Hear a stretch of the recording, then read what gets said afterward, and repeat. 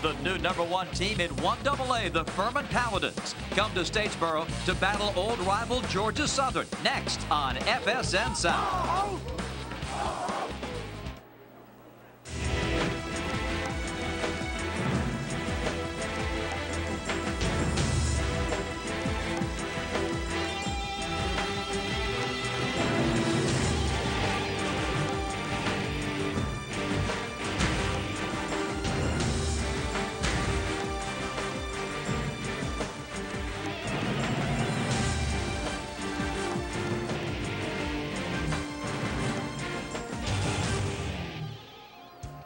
The first Saturday in November brings us to Statesboro, Georgia, and the campus of Georgia Southern University for what should be a smash-mouth day of football in the Southern Conference.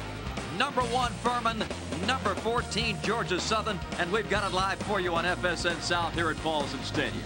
Good afternoon, everybody. Bob Rathman, Curtis Bayham, welcoming you to college football on FSN South this afternoon. And what a great matchup we have for you here today. #1 Furman, the cardiac kids of college football. They are #1 in the country, and they've won 4 of their games either on their last possession or in multiple overtimes. And their quarterback, Ingle Martin, can do it all. Ingle Martin, big-time quarterback, 1,661 yards passing, 14 touchdowns thus far this year, 80-yard touchdown run, averaging 42.7 yards per punt. The kid's the punter as well. If he's able to get the ball downfield and put pressure on Georgia Southern's defense, he can open up the running game for Furman and control this game with ball control. Ingle Martin's numbers very impressive since transferring from the University of Florida. Meanwhile, Georgia Southern is playing for its playoff life here this afternoon. Already the Eagles have lost 3 games this season. They're in a must-win situation, and Jason Foster, their sophomore quarterback, is coming off a tremendous game last week against South Dakota State. Foster, very athletic quarterback, 1,091 yards rushing, 16 touchdowns, 556 yards passing. If he's able to run that triple option properly today, get to the outside and put pressure on Furman's outside linebackers and corners, it can open up the dive play. And Bob, you and I both know the dive is what the triple option is all about. They love to run it in Statesboro, and a capacity crowd at Paulson Stadium to watch it unfold as Furman meets Georgia Southern next on FSN South.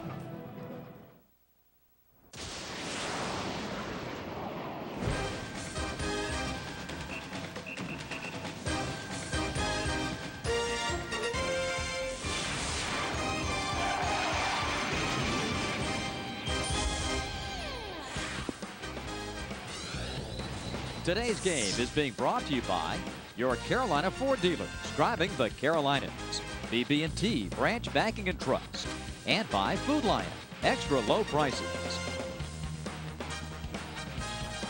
Back at Georgia Southern, the Eagles ready to entertain Furman.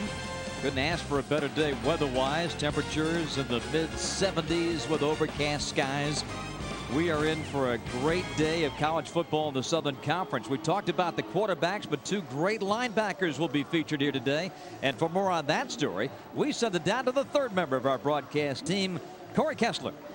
Thanks, Bob. I specifically asked Furman head coach Bobby Land what a football fan could expect from today's game this afternoon, who was going to win and how. He said the team that limits the other team's offense from staying on the field longer will win this game. And, of course, that means defense. And 2 linebackers that you're going to be calling their name all day long.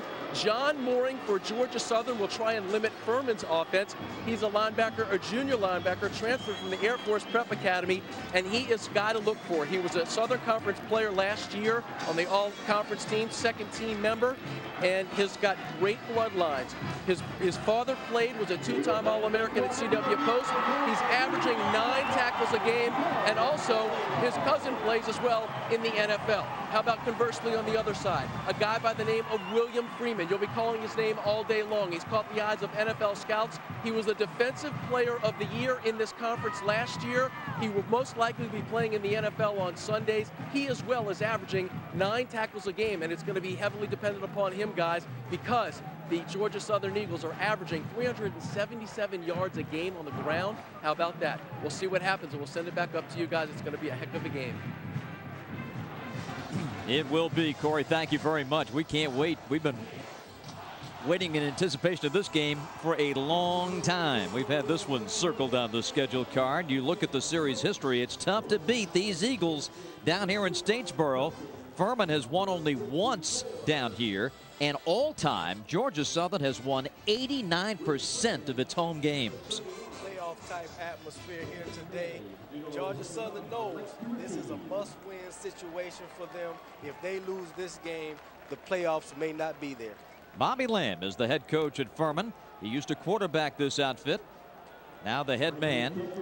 He's got his ball club at 7-1 and just a half a game behind Appalachian in the Southern Conference standings. And for Georgia Southern, the head coach Mike Seawalk, his team with 3 defeats, and he made it very plain during the week in preparation for the game. It is a must-win situation. Mike does not believe that if Georgia Southern loses today, they will get a playoff invitation with 4 overall defeats. Scott Beckler is the kickoff man for Furman. Georgia Southern won the toss, and they elected to receive. A lot of times you'll see the team defer, but not Georgia Southern today. They want the football right away. Lewis Barr is the deep man for Georgia Southern. He's back there with the talented Teddy Kraft. We're ready for football. And an end-over-end, a short kick, will be taken at the 20-yard line. And Georgia Southern gets just a few yards on the return out to about the 30-yard line, a 10-yard return, and that's where the Eagles will set up shop this afternoon. The quarterback is Jason Foster, 5'9", 194-pound sophomore. Last week, a career day running and passing against South Dakota State. Take a look at his numbers as we check our Carolina Ford dealers starting lineups. Foster with over 1,000 rushing yards. He is indeed a threat to run it along with Jermaine Austin. And Austin gets the initial carry to start this day. And there to make the tackle is Andrew Jones, a true sophomore at middle linebacker. Andrew Jones really coming on strong, the Furman coaches were telling us this week. Bob, it's imperative that Georgia Southern starts this game with some type of drive. They need to build up momentum with this triple option and set the stage for what they want to do on offense right away. Austin is the lone setback, a pair of wings, and quarterback Foster under center. Foster wants to pass. And this one is incomplete. Intended for Chris Dickerson, number 20. Shelton Riley broke it up.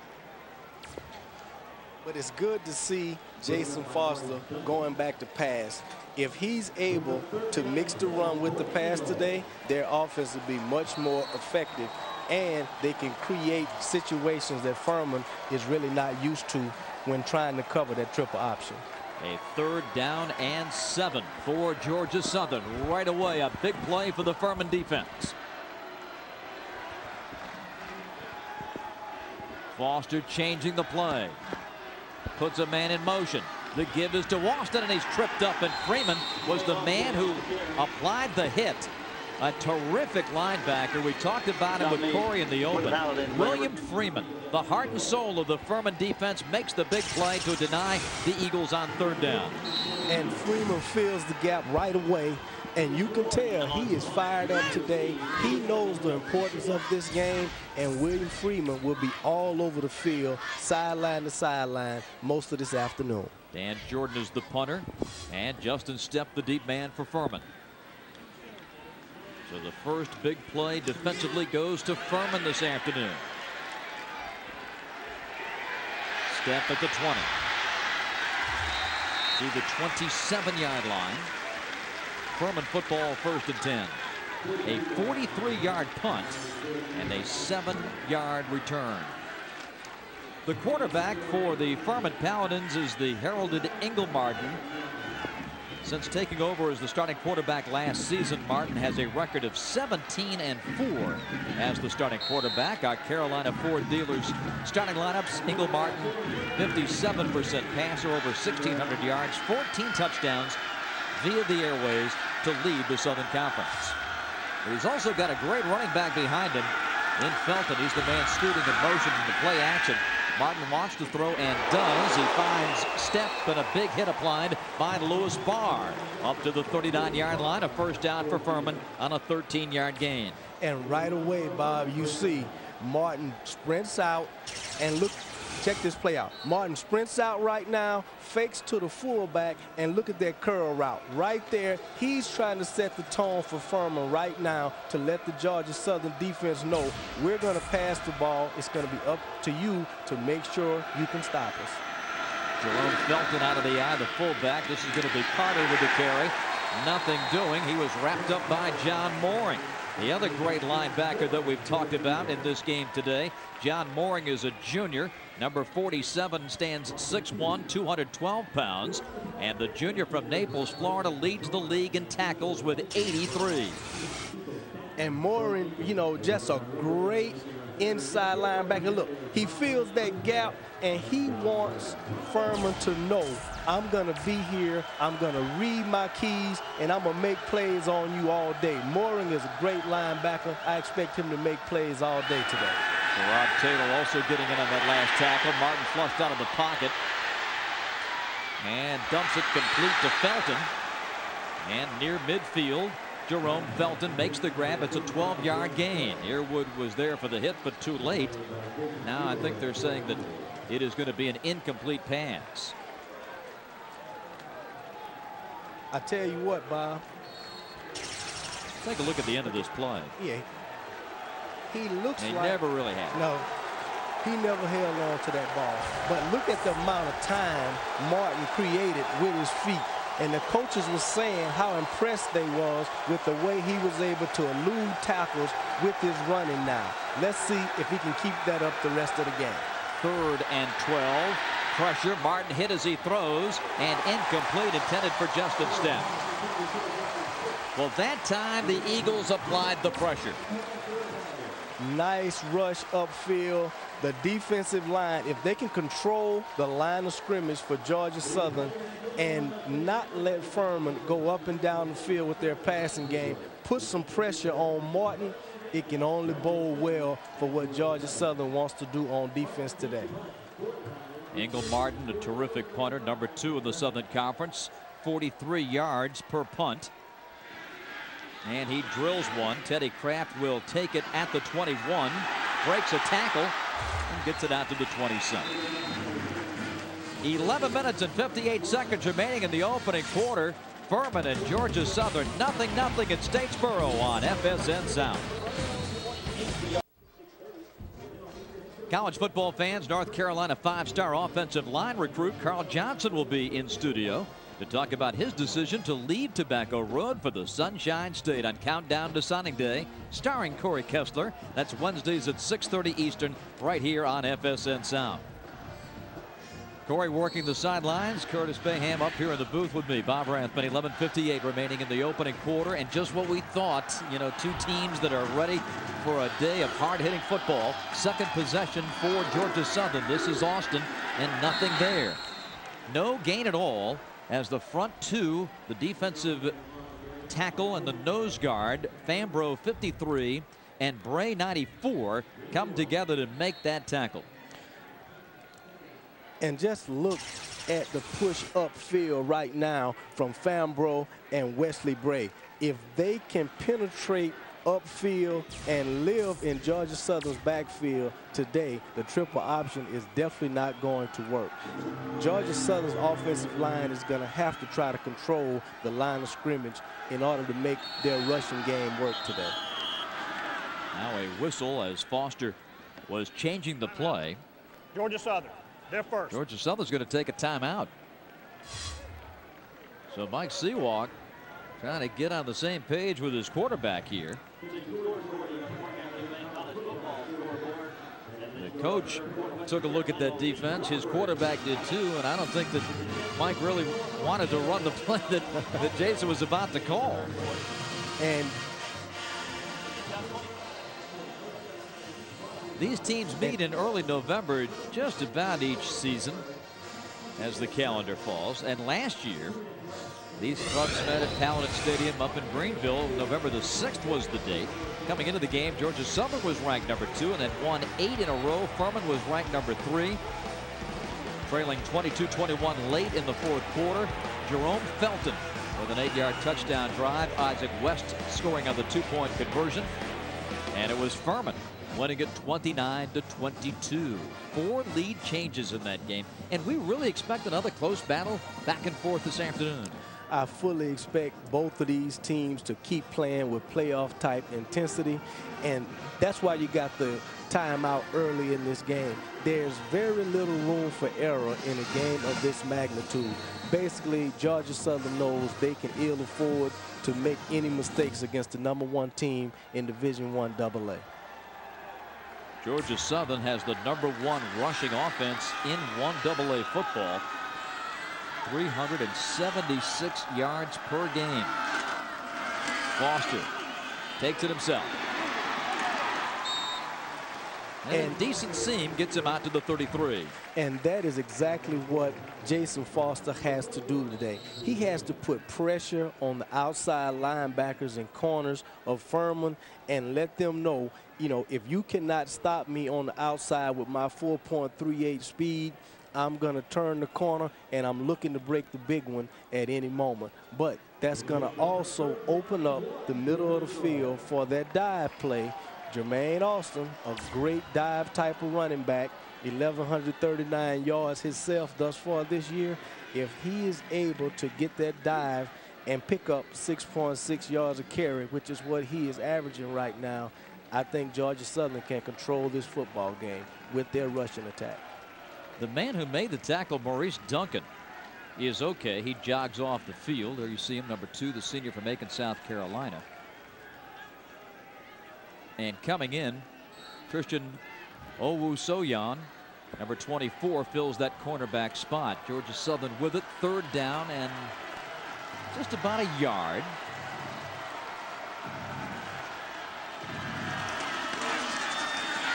Foster again. And he's got the 1st down. Thacker, the tackle. 8-yard pickup. So Jason Foster calling his own number. His 2nd rushing attempt of the game. And look at Foster here. He is setting up that triple option right now. And look at him. He's running, turning the corner, which is what we talked about. Look at that athleticism. He attacked the defender at 164 pounds. This kid knows today he has to lay it on the line. Let's see if he continues to try to get to the outside with that triple option today. Foster has 16 of Georgia Southern's 25 rushing yards to date. Meanwhile, the movable tank, Jermaine Austin, carried it straight ahead. The senior from Darien, Georgia, tackled by Fambro and Artis. It will be 2nd down and about 7 for Georgia Southern. And you can always count on Jermaine Austin to move the pile forward. He is a tough in-between the tackle type of running back. He loves to punish the defenders. If they continue to give him the ball, look for that 6.6 yards a carry. Over midfield to the Furman 47 before Andrew Jones made the tackle. And Jermaine Austin, he is a ball control type of fullback right now. Let's look at the replay. Look at it. He hits it up in there, and he loves to run between the tackles. Ball control type of fullback. He'll get the ball 20, 25 times today. Foster to the 37. Duncan back in the game, made the tackle. And Foster, you know, he's really not showing the option so much in terms of maybe faking a pitch. He's just tucking it under his arm and running. Right, and that was a quarterback draw basically outside all the way. It was nothing that he was doing. It was a real subtle fake. He wanted to try to get to the outside and turn the corner because apparently they feel that the outside is where their bread and butter will be today. 28 yards on 3 carries for Foster. He will toss it this time to Maynard. To the 34, Jones the tackle. 3-yard gain. And again, Bob, they are consistently putting pressure on the outside linebackers and corners of Furman. Everything thus far, big play style, has been going to the outside. Look for Jermaine Austin now to take advantage of this and move the ball up the middle, because when you run into the outside, something has to give in the middle. Foster breaks one tackle. And a pickup of 5 before Ravenel makes the hit.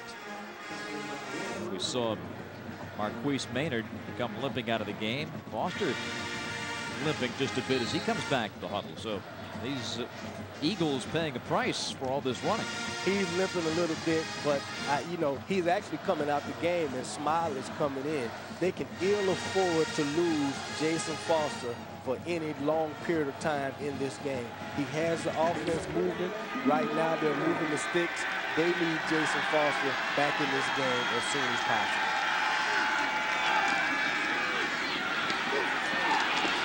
And a big hit for Furman. Gary Nelson, the strong sideline backer, coming through to take Darius Smiley down, the junior quarterback replacement. Looks like Foster's going to go right back in, but what a big play by Nelson. Here's a look at what happened to Jason Foster 2 plays ago. Yeah, and it looks like, Bob, he got rolled up on his knee right there. Got rolled up on just an awkward tackle. He got tackled from behind, and the other defender hit him up front. Kind of twisted his knee a little bit, but the warrior that he is, he's back in the game, trying to make something happen for his team. Jones chasing from behind. Kraft on the far side. It's out of bounds. He caught the pass, but was out of bounds. Incomplete. Now they're saying that. Let's take a look at. There's a penalty flag down at the 29-yard line. Let's check the end of this play, whether Kraft ever had possession. No, that ball popped loose, so it was not going to be a catch either way, inbounds or. There's no foul on the play. No foul on the play. First down. They pick up that flag, and 4th down for Georgia Southern. But again, it is a pleasant surprise to see Georgia Southern sprinting out and trying to pass the ball somewhat against this Furman defense downfield. If they can mix the triple option runs with some type of passing attack, it'll put tremendous pressure on Furman's defense, because they came into this game trying to defend one thing, the triple option. Georgia Southern losing the football on downs. Furman takes over, 1st and 10. Felton. Oh, look at him move that pile to the 45. And Coach Lamb spoke highly of Jerome Felton. He said this is the guy that also has to get our offense going. If he's able to hit those seams in the middle of the field, very big physical fullback, 252 pounds, got 539 yards rushing and 9 TDs thus far this year. If he's able to hit it up in there, straight up the gut, it's going to open up the passing game for Ingram Martin. Felton. Again breaking tackles. Mooring wrapped him up. Felton hard to bring down. 6 feet tall, but 250 pounds. And sophomore from Madisonville, Tennessee. And I can tell you, Bob, that's a load to tackle down every down. I mean, he is breaking tackles left and right now. He's a very physical fullback. Very physical fullback. And if he continues to punish Georgia Southern's linebackers and interior people, sooner or later he'll get an opportunity to break one before the day is over. Felton barrels his way to midfield at the 49. A penalty flag. Flag thrown at the Georgia Southern 48. Willingham and Sherman on the tackles for the Georgia Southern Eagles. So the Paladins will be penalized here. Bobby Lamb on that Furman bench. No score, 5:36 first quarter. And here is our referee this afternoon, Ed Rhodes. Illegal shift. Offense. 2 men moving in the backfield. 5-yard penalty. Repeat, second down.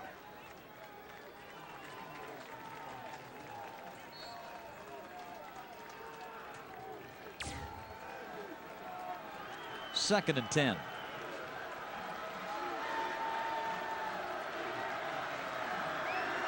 Martin and Gibson are the setbacks. Step comes in motion. Gibson gets the penalty yardage back to the 49 as we send it down to Corey Kessler. Yeah, that's right, Bob. Talking about Jerome Felton, seems to be shredding the defense right now. Interesting about Jerome, in the 7th grade, he took a college entrance exam, the ACT, scored well enough on it to actually earn 19 credit hours between the 7th grade and the 11th grade. He earned 19 credit hours for college. And oh, by the way, he won the game last year on an 8-yard run over this team, Georgia Southern. He's going to get a breather on this particular play as Ryan Joyce, the backup, comes in. With Gibson behind quarterback Engel Martin on 3rd down. Martin on the option, will toss it. Here's Gibson. And Furman is going to be, let's check where they spot him down, right at the 45-yard line. John Mooring credited with the tackle, and the referee Rhodes wants to bring the chains and check it. And it looks very close, Bob. It looks like he may have stretched enough to pick up this first down. He was 1 tackle away from taking this to the house, though. Had Mooring not made that tackle, it was nothing but daylight in front of him just now. First down.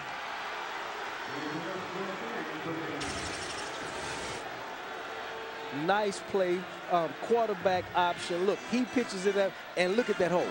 1 tackle, shoestring tackle, nothing but real estate out front. If Mooring would not have made that tackle just now, it could have been a touchdown. But you expect Mooring to make those type of plays. He's a very solid linebacker. First and 10, Furman on the handoff. Here's Derek Carter. Willingham the tackle. And it looks like Furman is very much mixing the pass with the run. They're doing a lot of sprint out things with Martin right now. And I can tell you what, they kind of got Georgia Southern defense off balance right now. They don't know if they're going to pass or run. That bodes well for what Furman's trying to do today. Furman very balanced with 254 rushing yards, 226 passing yards per game on average. Oh! Big hit as Felton got the football, coughed it up. Georgia Southern indicating that they have it. Well, let's see what the referees think. It's going to be 3rd down. Furman maintains possession. Boy, Felton got that handoff. And big number 91 was there to hit him, Sherrod Taylor. And it looks like he never really got the handoff from Martin. The minute Martin extended his hand, the defender was there. Felton really never had a chance with that play. Luckily, they got the ball back. Paulson Stadium, Statesboro, Georgia. Number 1, Furman. Number 14, Georgia Southern. On FSN South, college football out of the Southern Conference. And here's Engel Martin with a completed pass to Sprague on the near side. Patrick Sprague, the sophomore from Birmingham, makes that grab, a 12-yard pickup. And Martin looks so comfortable in the pocket right now. Let's look at him. He's back in the pocket, sees what he needs to see. Strong, strong arm, guns it for the out route. Sprague makes a very good catch, move the sticks. That's the type of ball control Martin can do with his arm and also with his feet. First and 10 at the 33, 2.5 to go opening quarter. Gibson finds a hole. Gibson to the 19-yard line.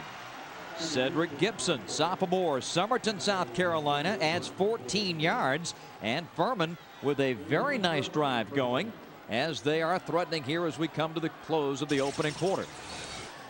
And look at Gibson here. He hits it up in there, shows speed to the outside. It looks like he will be alternating with Derek Carter most of this game, but thus far the big runs have come from Cedric Gibson.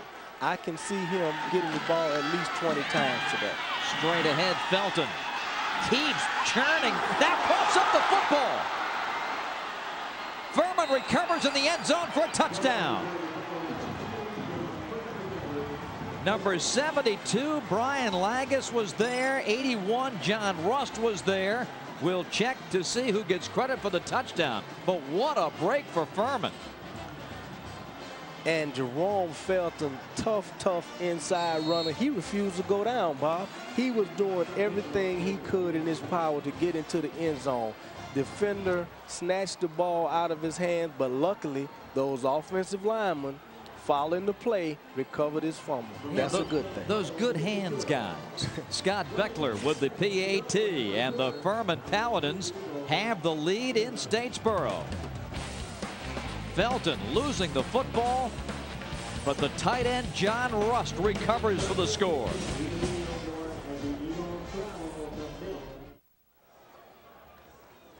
Furman leads it 7-0. You're looking at John Rust, who just recovered that fumble in the end zone for the touchdown. His 4th touchdown this season.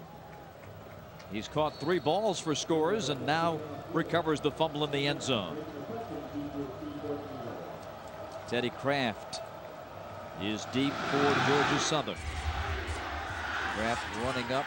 He'll take it at the 16. Return to the 24. Let's take a look at that scoring drive.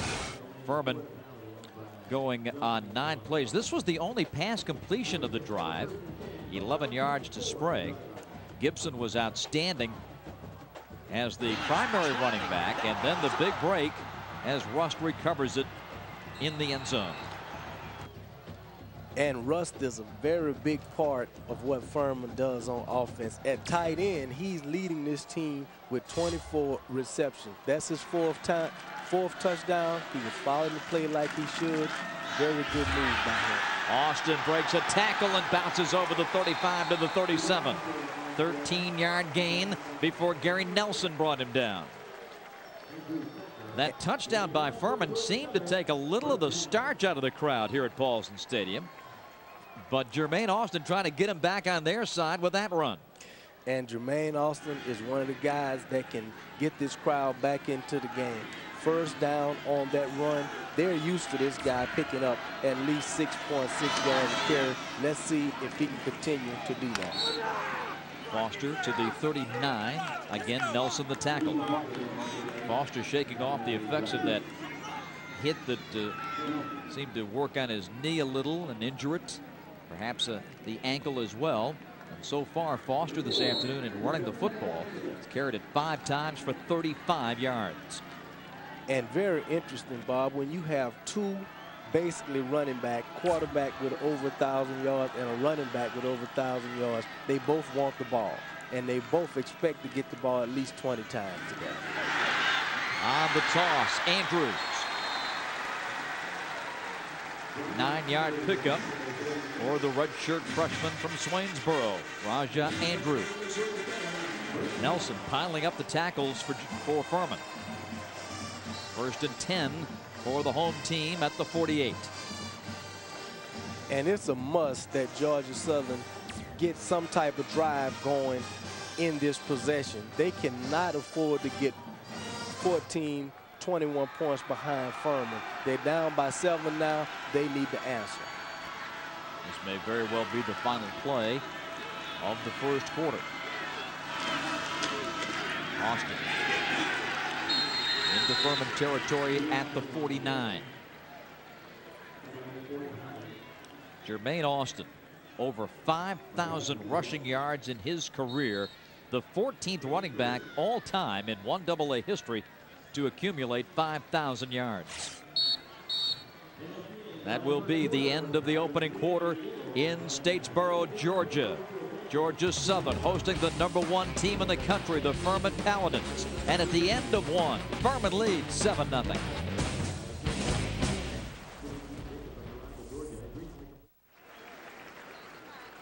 #1 Furman leads #14 Georgia Southern 7-0. At the start of the second quarter, both these clubs pile up a ton of yards and a ton of points. in the Southern Conference. You see Furman #1 in scoring, Georgia Southern right behind. Same holds true in total offense and third down conversions. But just a 7-0 score at the end of one as Foster goes back to pass, shakes a tackler, and he's got some running room to the outside. Freeman chasing, and Foster knocked out of bounds by Thacker. Very athletic play by Jason Foster. He was stopped behind the line of scrimmage and showed his ability to get rid of a defender. Look at him here. Wesley Bray had him wrapped up. Let's go all over him.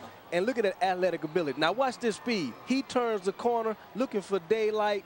You know, this quarterback has to do those type of things all day to move the sticks and put pressure on the outside linebackers of Furman. 23-yard gain, and Foster breaks a tackle at the 10. Touchdown, Georgia Southern.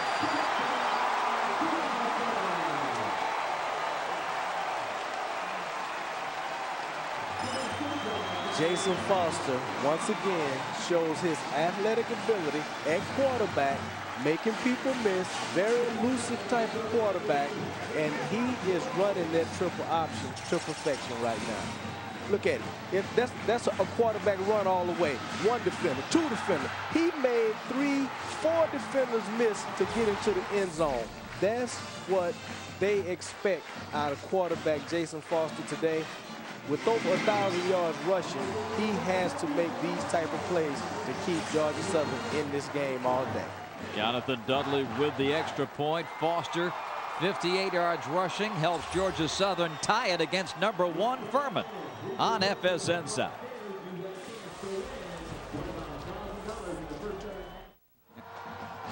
These guys know how to get on TV. See, you take a great quarterback and you tie in Rupert Murdoch, FSN, Australia, the whole bit. I mean, it's working. And the 7-7 game right now here in Statesboro. And there's the man, Jason Foster, 26-yard touchdown run, his 17th rushing touchdown of the season, 84 yards rushing for the afternoon.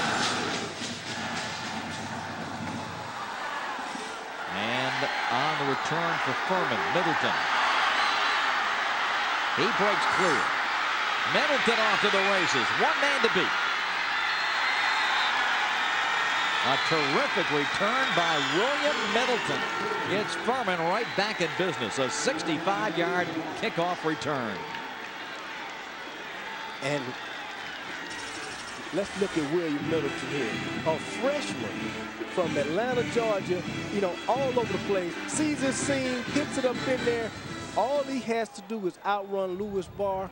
Barr misses the tackle. If he could have kept his balance, that was 6 points. Missing defenders, he's a very elusive type of guy right here. Great returner. He's leading this team in return yardage right now. If he is able to do that, not only on kickoff, but any other thing that he's doing, he could be a factor in this game as well today. Let's take a look at that scoring drive for Georgia Southern, and it was all quarterback Jason Foster.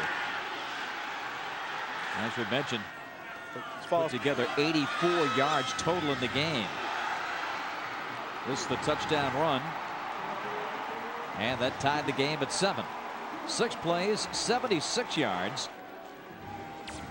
As Georgia Southern has tied this one at 7, but Furman, after the great kick return, has it in excellent field position at the Georgia Southern 36. Engel Martin going back to work, rolling, throwing, and it is complete to Sprague on the near side. And he's out of bounds at the 27-yard line. That's a 9-yard gain. Earwood the tackle. And with that great return by Middleton, it sets up plays like this. Look, Martin outside, nobody giving him any kind of trouble, no kind of contain on the outside. Easy throw, he guns it to Sprague, pick up 8 yards, 2nd and 2. That's great for the Furman's offense.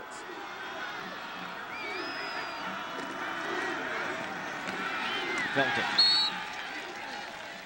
6 yards and a first down. And Bob, when you have a punishing, bruising fullback like Jerome Felton, he's going to pick up 2-3 yards every time he touches the ball. Looks like he may be injured here.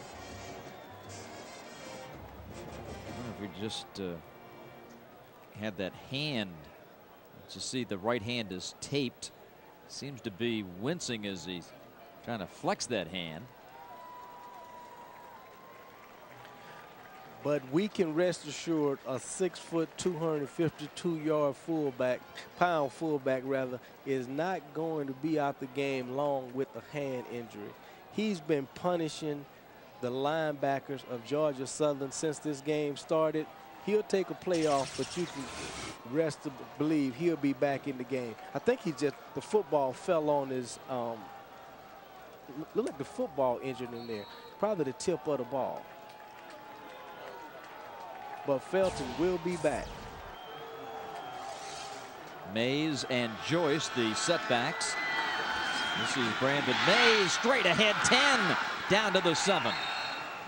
Boy, one of the great stories in college football, Brandon Mays picks up 15 yards the first time he touches the football. And Brandon Mays, special story on him. Obviously, he had some medical issues, but Brandon Mays comes in, picks up 15 yards, moves the chains. That's exactly what Furman needed just now with their punishing fullback Felton on the sideline. We'll check in with Corey Kessler in a moment for more on that Mays story. He stays in the game at tailback. Gives the football again. Stacked up, no gain. 7-7 as we send it down to Corey. Yeah, that's right, guys. An absolutely unbelievable story. Brandon Mays, the tailback for Furman, qualifies as a medical miracle in the sport of football. He battled back from life-threatening disease, had his entire digestive system reconstructed, lost 50 pounds 2 years ago, went from 190 pounds down to 140, had all but 6 inches of his large intestine removed, battled all the way back. He's one of the strongest players on the team today. That qualifies as a miracle. His head coach calls him the Miracle Man. He's an inspiration to his team. And he's a dynamite football player. Now a timeout has been taken by Furman. Brandon Mays, senior from Arden, North Carolina. Bobby Lamb gathers the offense. We're tied at 7 in Statesboro on FSN. The Eagles and the Paladins tied at 7. And after the timeout, Furman getting set to come out. This week's TIAA Cref Student Athlete of the Week is Diana Thomas. Remember the Appalachian State volleyball team that won 3 road matches last week. She's got a 4.0 in exercise science from Mobile, Alabama.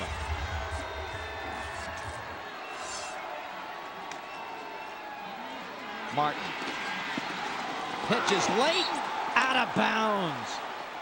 A penalty flag, and you talk about a dangerous attempt by Martin. A.J. Bryant defending. Very dangerous pitch just now by Martin, but again, he's inside the 10-yard line trying to make something happen with his feet. Would have done better tucking that one in and calling it a day. Look at Martin. He tries to turn the corner. Thought he had a seen bad pitch there. Luckily, the sideline was his friend. Look at sideline is his best friend right now because Mooring was all over that pitch. And a forward lateral, so the penalty flag. Illegal forward pass, number 15 offense. 5-yard penalty, loss of down, 3rd down. So that really is the tough part about that penalty is the loss of down. Pushes the football back to the 8. Down to Corey. Guys, it looks like you were absolutely right. Felton was complaining about his index finger. The trainer told me it is possibly broken. They're going to try to stabilize it. Most likely he will be back in the game. 3rd and goal.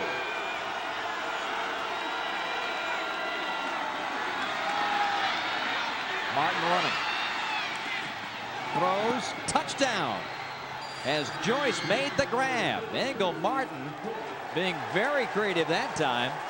Now a penalty flag has been thrown at the 6-yard line. And the penalty is against Furman, so take the points off the board. And I think Martin got just a little bit too creative here. I thought he was going to try to run it into the end zone. A forward pass with his left hand. Look at this pass. Left hand, kind of a pitch to Ryan Joyce into the end zone. Illegal forward pass. He was past the line of Offense, scrimmage. number 15. 5-yard penalty from the spot of the foul. Loss of down. 4th down. And that's 2 mistakes by Martin inside the 10-yard line, which is uncharacteristic of him. He's a senior. Those are the type of plays that he does not generally make. But again, playoff type atmosphere, trying to create some type of momentum for his team to score a touchdown. Let's see can they get this field goal. Scott Beckler, 29-yard attempt, and it's long enough. It is good. 29-yard field goal for Beckler puts Furman back in front, 10-7. And the point of that drive, Bob, was to put points on the board and answer what Georgia Southern did. The way Jason Foster is running up and down the field right now, I think he has like 84 yards rushing. Furman needed to answer, and they answered by putting 3 points on the board. That bodes well for them. Now their defense has to step up and come up with some type of play that's going to shut this vaunted triple option down that Georgia Southern is attacking Furman with right now. Now, Bobby Lamb, you see him gesturing on the sideline. He was talking about the first penalty against Ingle Martin. He thought that was a toss forward and should have been a legal play, but the referees saw otherwise, and 10-7 is the score. Furman settles for the field goal. And anytime they take 7 points off the board for 3, every head coach in America will be lobbying to try to get those points put back on. It looked like it was an illegal forward pass. I think the refs got that one right. Coach Lamb just has to settle for those 3 points. Teddy Kraft is deep along with McCutcheon.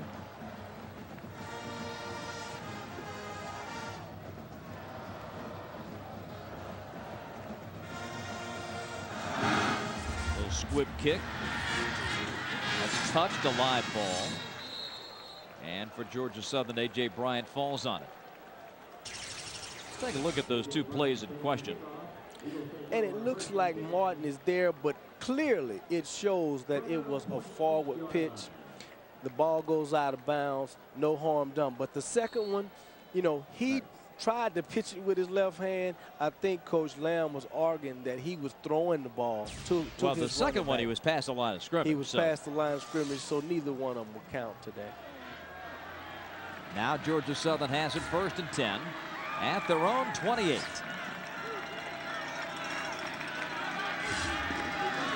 Austin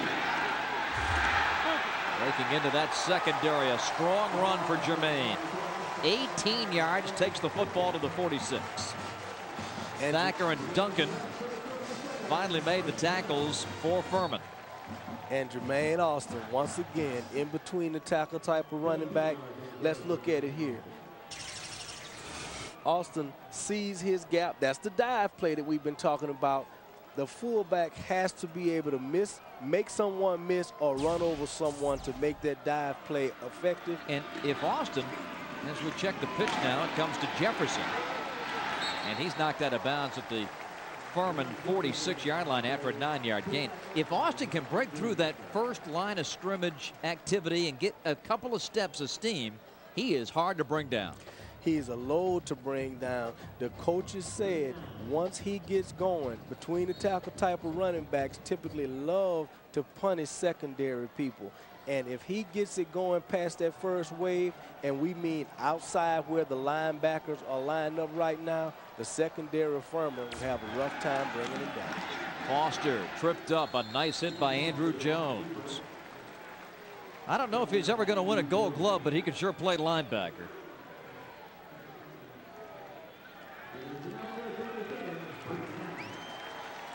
These are the 2, the bash and dash, if you will, of Austin and Foster.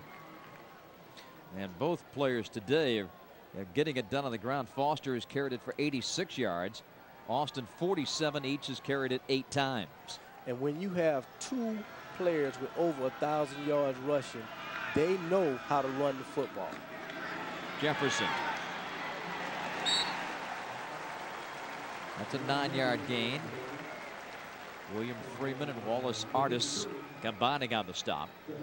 Georgia Southern getting a little momentum on this ground game. And again, I think right now Georgia Southern have been attacking the outside linebackers and corners of Furman most of the game. That opens up the dive play for Jermaine Foster or Brandon Andrews, and you know they're gonna try to keep Furman off balance right now. Brandon Andrews with that last carry, over 1,000 yards for Brandon in his career.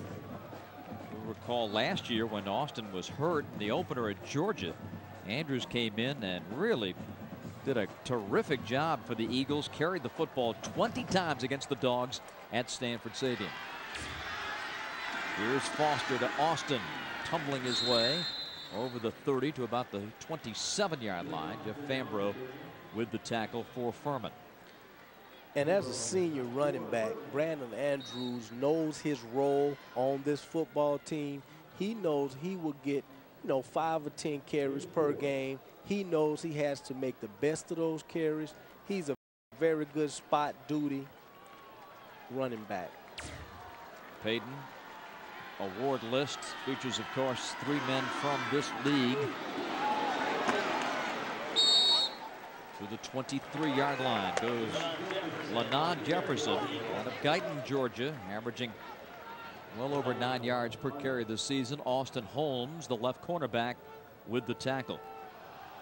Furman with the Holmes there. He's from Jacksonville, Florida, but they feature several Georgians on this roster, 36 in all, and 6 of them start. So a chance to play here in the Peach State against Mike Seawalk's Georgia Southern Eagles. Foster to the 19, and that's going to be a first down for the home team. Roy Ravenel, the tackle. And what Furman is not doing defensively is they are not being disciplined with their reads. When you are trying to defend the triple option, everybody on defense has reads and keys that they must follow. When one person breaks down, it bodes for a big run on the offensive side of the ball. Georgia Southern keeping it on the ground exclusively in this drive. Brandon Andrews to the 12. An 8-yard pickup as Freeman and Thacker combined for the stop. But Georgia Southern really getting the ground game rolling now. And look at Andrews, between the tackle type of running back as well, up the middle. And look, he's carrying defenders with him right now. That's 4 or 5 defenders that he's trying to push the power forward. I tell you what, Andrews and Jermaine Austin will make their living today between the tackles for Georgia Southern. 184 rushing yards for the home team. Andrews plows his way inside the 10 to the 8, and that is going to be another Georgia Southern first down. It'll be 1st and goal as the Eagles trail it by 3. 9:22 remaining in the second quarter. Capacity crowd at Paulson Stadium in Statesboro, Georgia, to watch number 1 Furman, number 14 Georgia Southern. Furman has won only once here in 7 tries. They've got a 10-7 lead, but the home team is marching. Foster behind the Austin block to the 5. And it looks like Georgia Southern has this triple option working properly today. Foster and Jermaine Austin have been getting big yardage every time they go. The triple option is just working today. And it's up to Furman to try to shut this thing down some type of way. In the red zone, Georgia Southern 84% this season, 36 of 43 with 32 touchdowns and 4 field goals. Looking for 6 here is Austin as he plows his way to the goal line. Did he get in? Yes, touchdown Georgia Southern. That is just good old-fashioned put your head down and plow your way to the goal line football. And Jermaine Austin is the guy that can get you those 5 or 6 tough yards up the middle. He is so glad to get in the end zone. Been punishing linebackers all game. That's his reward, 6 points. He's a very happy running back right now. Jonathan Dudley in to kick the PAT. And that one is good to make it a 14-10 Georgia Southern advantage. The great one from Darien, Jermaine Austin plows in for the score, and Georgia Southern now leading #1 Furman. A timeout on the field at Paulson. It's 14-10 Eagles on FSN South.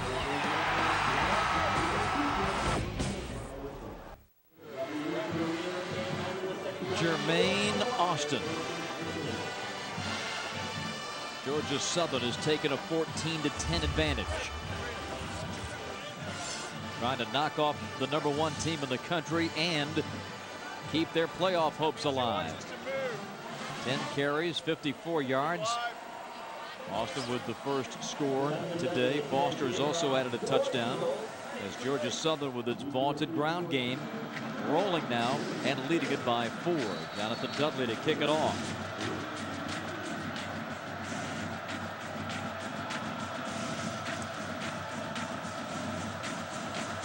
Mickey and Middleton, the deep men for Furman.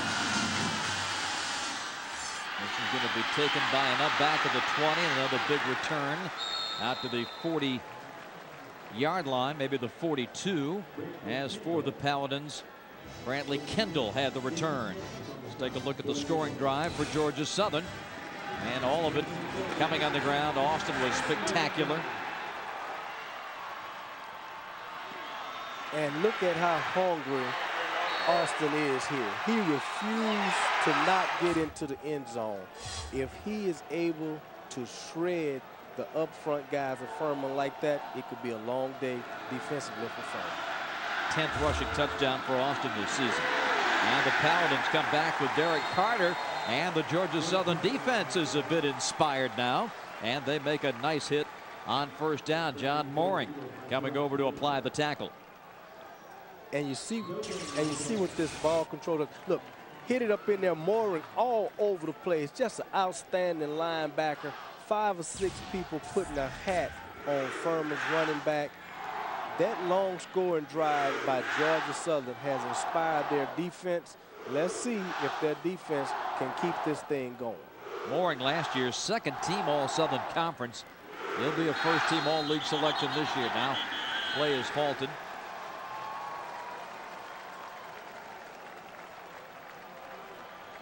Timeout. Furman. Furman takes the timeout. That stops the clock with 7:44 remaining in the second period.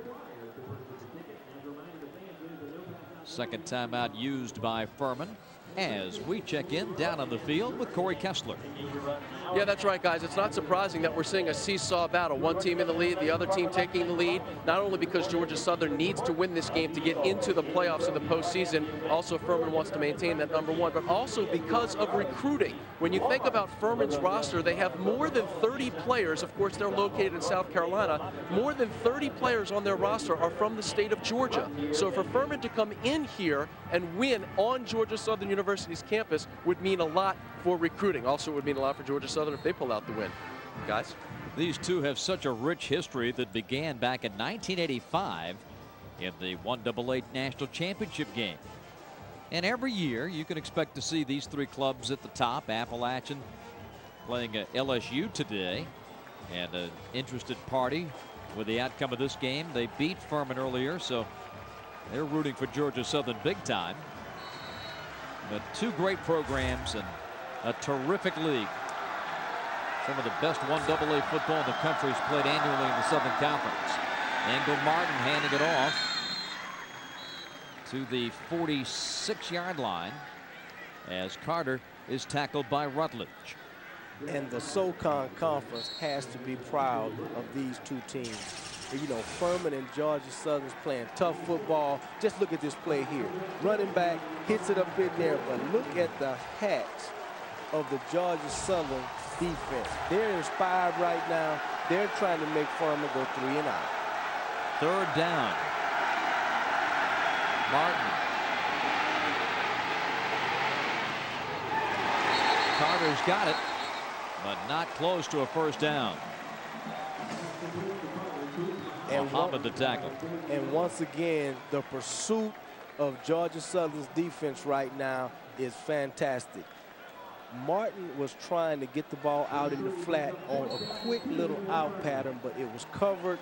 And Georgia Southern's defense right now, Lewis Barr on the corner, McBride on the other corner, they're basically covering the wide receivers for Furman right now all over the field. Fourth down. Will he kick it? Oh, a whistle.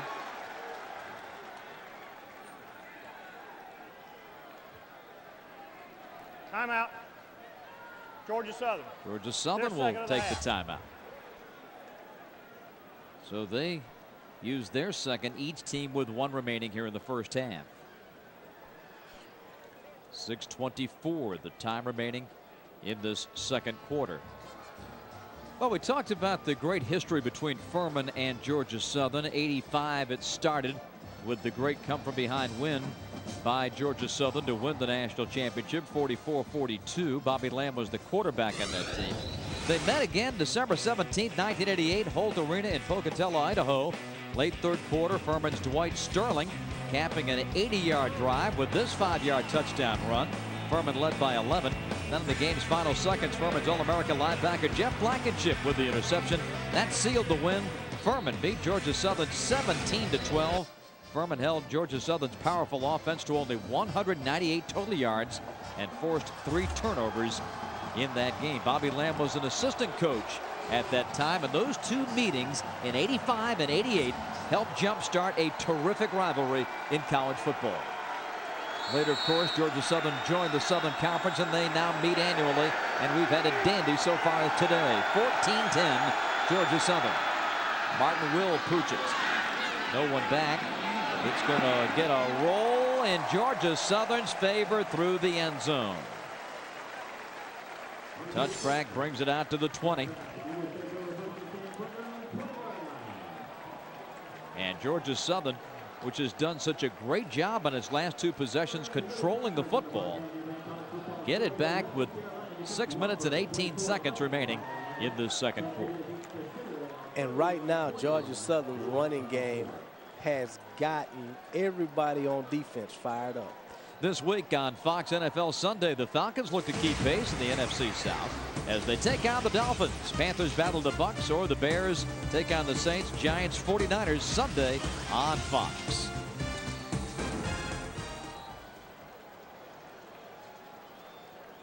Now some laundry.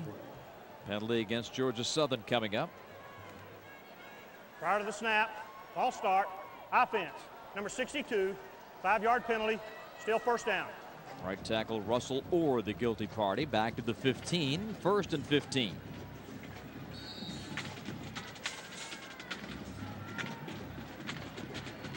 The first penalty of the game against Georgia Southern. And that's a big key, because that's a department where the Eagles have been hurt this season, particularly the McNeese game here. Penalties really cost them that game. Austin. And right now, Bob, the front line of Georgia Southern exploding off the ball every play. And it's a young line. You've got Jensen, a sophomore, Estrada, sophomore, or a sophomore. Look at the offensive line there. Watch them extend themselves and fly out, and look, it opens the hole up for Jermaine Austin, and now he's in the secondary. We talked about earlier, the secondary guys don't want to see him. But they see him front and center here, up to the 36, first down. Freeman and Nelson, the tacklers. And Estrada, Lance Wayne, Chad Moat, Russell Orr, Marquise, all those guys right now are blowing the front 4 of Furman off the ball. Look at them. They're all upfield. They're on their knees, still scrapping for yards. They are making it easy for Austin and Andrews to run up the middle right now. Andrews is in for Austin. Here's Foster. Pulled down from behind, and a penalty flag, maybe a face mask. Andrew Jones, the tackle.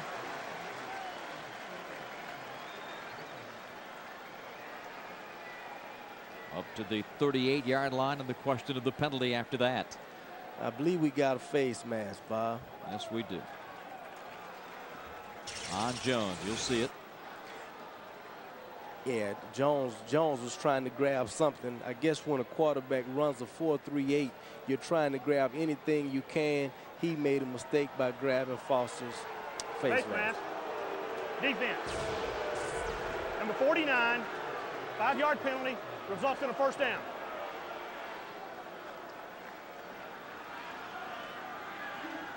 .511 should have been Andrew Jones. 41, the guilty party. Out to the 44-yard line. First down.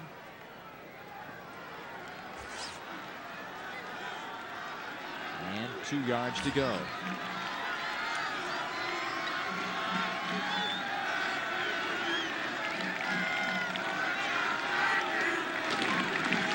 Andrew picks up another first down out to the 47. Nelson made the stop, but Furman's defense back on their heels just a bit. They're having a hard time containing that line surge, the big splits, and Georgia Southern cranking up this triple option. And the offensive line of Georgia Southern right now is controlling tempo. They're giving the running backs for their team opportunities to pick up 5 or 6 yards per carry. Austin back in the game. Into Furman territory at the 49.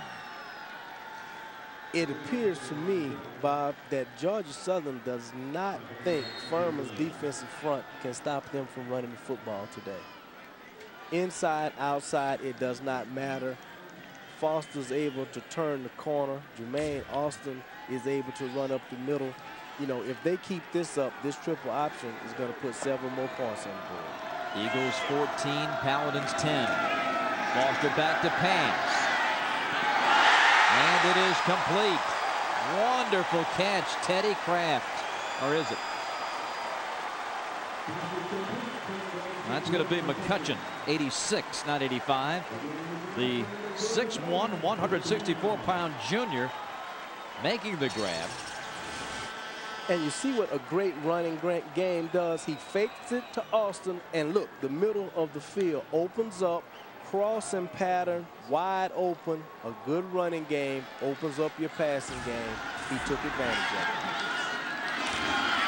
Foster. As Austin led the way with the block.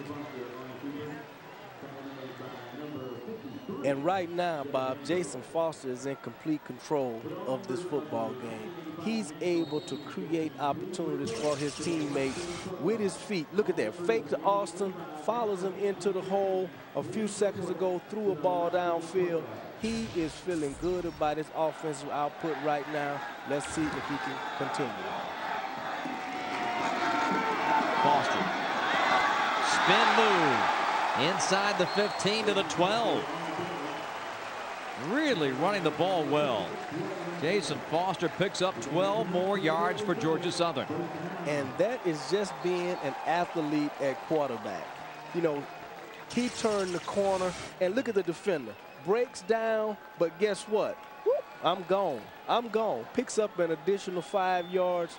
That's what Jason Foster can do for this football team all day. Andrews to the 9.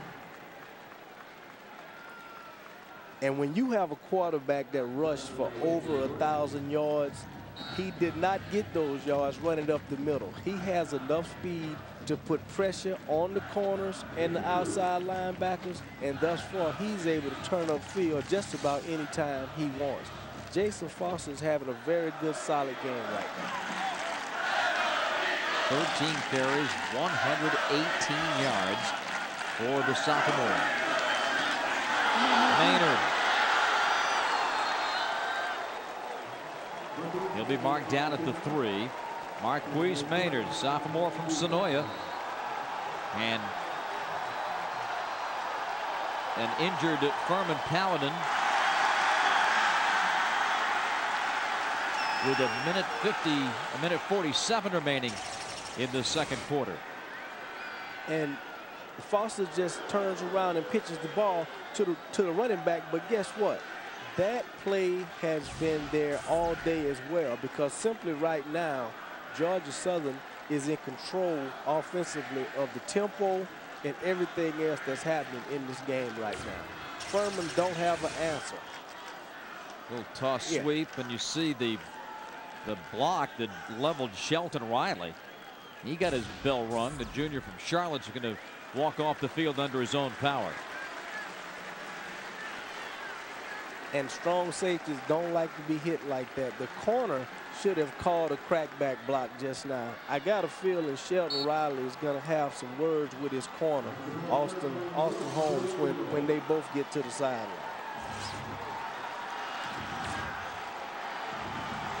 Kraft splits out wide to the bottom of your screen. Foster at quarterback with Andrews behind him. It's going to be Foster. Loose ball. Furman has it. The Paladins recover in the end zone. Rico Scott with the big recovery, and what a turn of events. Georgia Southern marching the length of the field. Looked like they were going to take a lead of 11 points.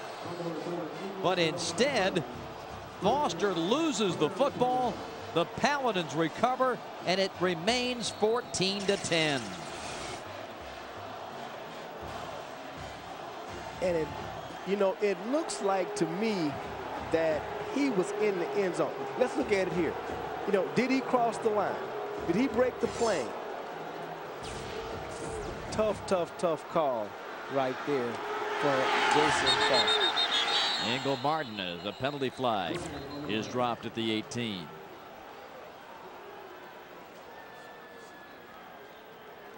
Let's take one more look at Foster.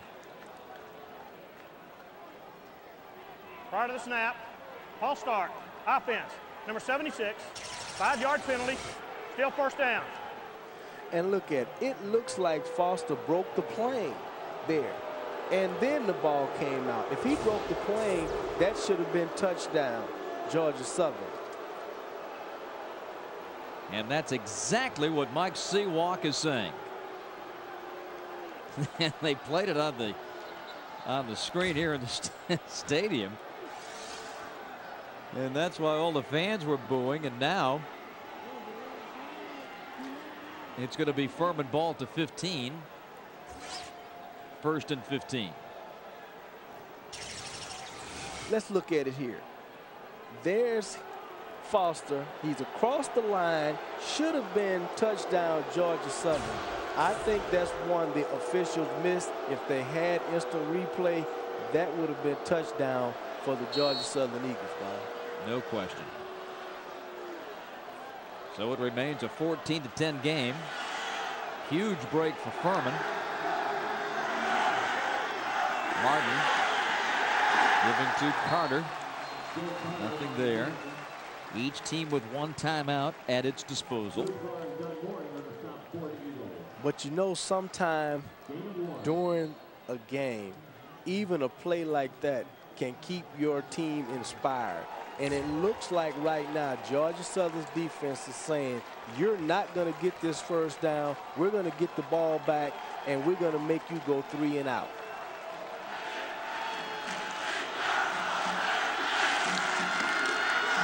Carter stumbled when he got the ball from Martin. Just the opposite of what Furman's front four have been doing on defense. Georgia Southern's up front guys, Sherman, Krantz, Taylor, Beard, those guys are penetrating deep into Furman's backfield. The running game for Furman has been non-existent since Jerome Felton been out the game.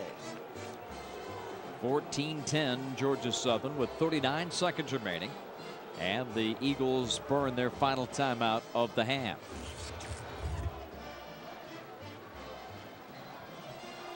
We still see Coach Seawalk running, walking up and down the sideline. He wants that touchdown back because he knows he ain't gonna get it. He's not going to get it, but he knows going into half 21-10 would have been great for his football team. So he's not going to let that rest. 39 seconds at the end of the half. Corey Kessler will be talking to Coach Seawalk as the Eagles exit the field. 14-10 leaders at the present time. Well, let's see what Bobby Lamb's got up his sleeve if he decides a little trickery is in order. He's way back on his own 17. He may play it close to the vest. And he's got a dandy playmaker in Ingle Martin.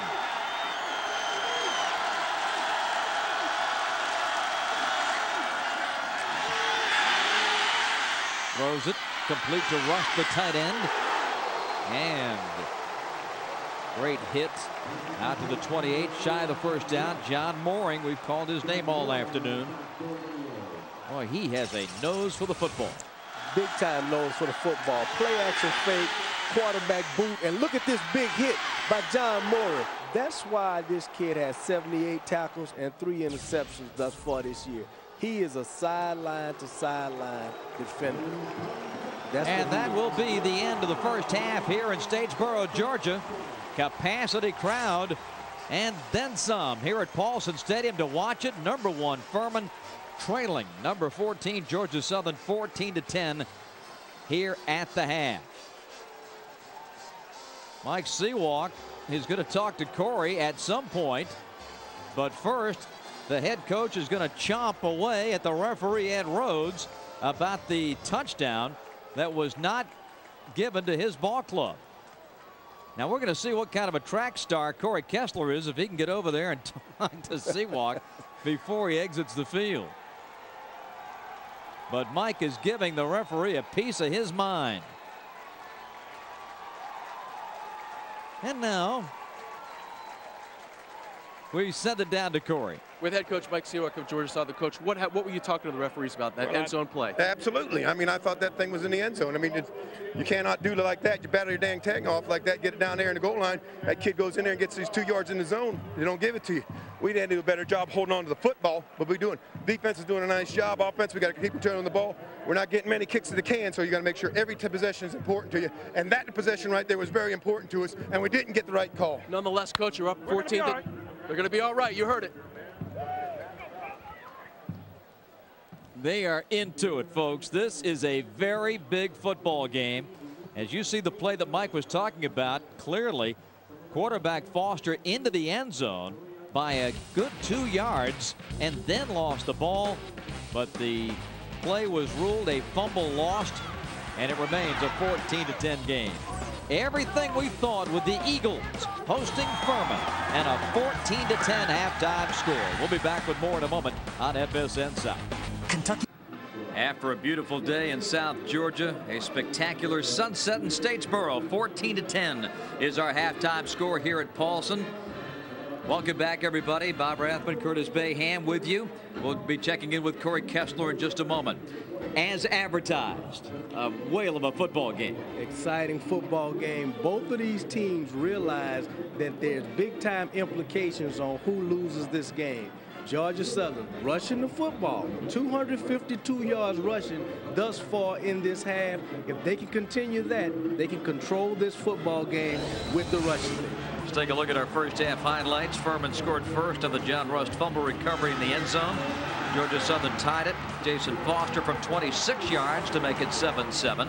Furman added a field goal. Then it was Jermaine Austin scoring on this power drive, and that put the Eagles in front. And then it looked like Foster had scored, but that was ruled a fumble. Very, very controversial play. Coach Seawalk went crazy on the sideline because he knows points in this game is hard to come by. Our Food Lion halftime stats, and we call your attention to the yardage, and you mentioned it, Curtis, the rushing 252 for Georgia Southern. Check the time of possession, 18:20 to 11:40, and keep in mind that the Furman Paladins only snapped the football 25 times in that first half. They will get the football to start the third quarter as we go down to the field and Corey Kessler. Yeah, that's right, guys. Of course, Coach Sewak was fuming about that one play call. I asked Coach Bobby Lamb from Furman what he thought about the fumble recovery. He said he was too far away from the play to see exactly what happened. He'll go with the referee's call. I asked him what he told his players at halftime. He said, hey, guys, we're not playing too well. We have got to play better in the second half if we expect to come out of here with the win. We'll see what happens. And we're ready to go with this third quarter. And this kick is going to sail out of the end zone.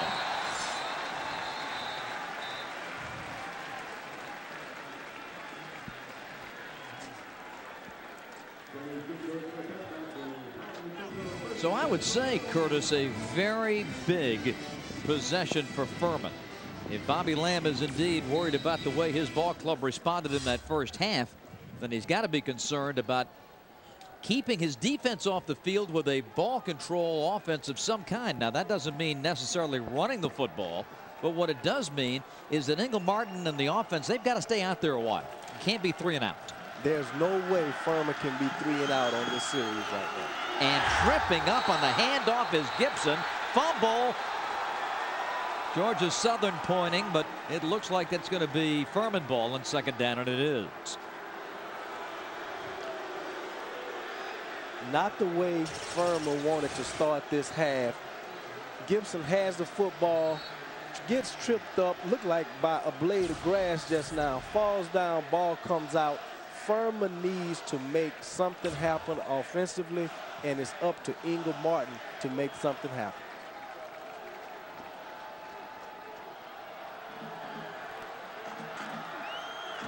Second down. Martin looking to throw, now flushed, and take it down as he gets back to the line of scrimmage. With the tackle, T.J. Rutledge, the middle linebacker. And even though 2 plays have happened in this third quarter, Bob, it still looks like Georgia Southern's defense is still inspired about what happened at the end of the first half. Let's see if they can keep that enthusiasm this quarter, because right now they're controlling the line of scrimmage. Furman 2 of 6 on third downs this afternoon. Martin out of the gun, dumps it over the middle to Carter. To the 33, first down. Big play right there for the Paladins. And Martin has to come up with plays like this. He is the leader of this offense. He has to make solid throws, safe throws right now, try to pick up some first downs, move the sticks for Furman, try to take the momentum away from Georgia Southern's defense. That's what Martin has to do in this series right now. 14-10 Georgia Southern.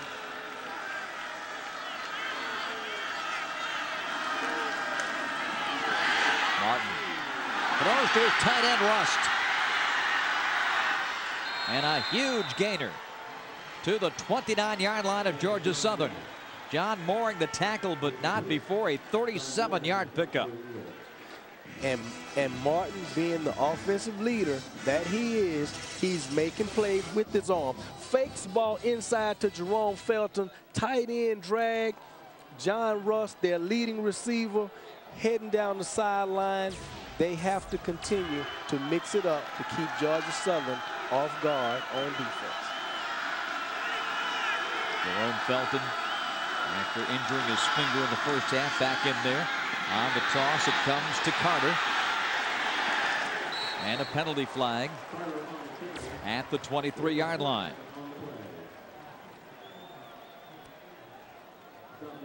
Ingle Martin, with his efforts this afternoon, moving up on the all-time offensive yardage list at Furman. We'll update those numbers with the penalty to be discussed.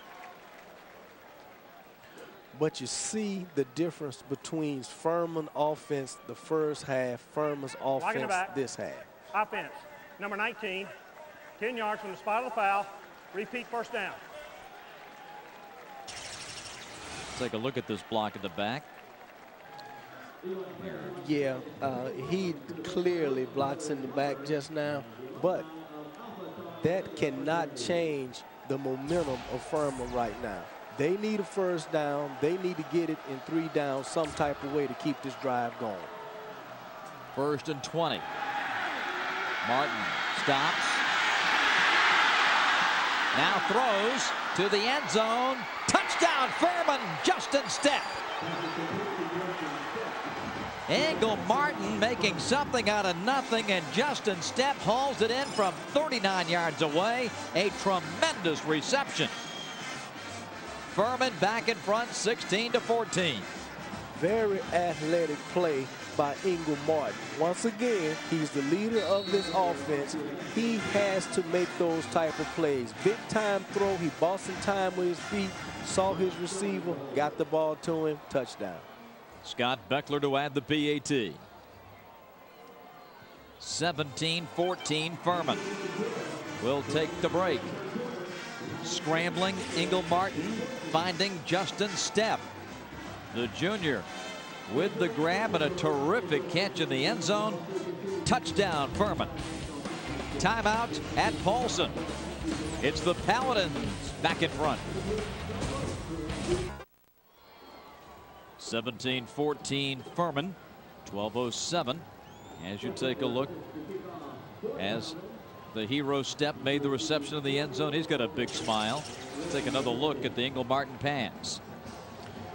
And Ingle just bought time with his feet, saw his receiver running free in the end zone, beat Terrence McBride. A lot of time to throw that football. He was able to deliver it on cue. Georgia Southern. On the return. McCutcheon. Out of bounds at the 22. Well, at halftime here, Georgia Southern celebrated its 20th anniversary of the 1985 championship. For more on that, we send it down to the field and Corey Kessler. Yeah, that's right, guys. I'm with Tracy Ham, the quarterback from that 85 championship team, and the guy who threw the winning touchdown pass to Frank Johnson.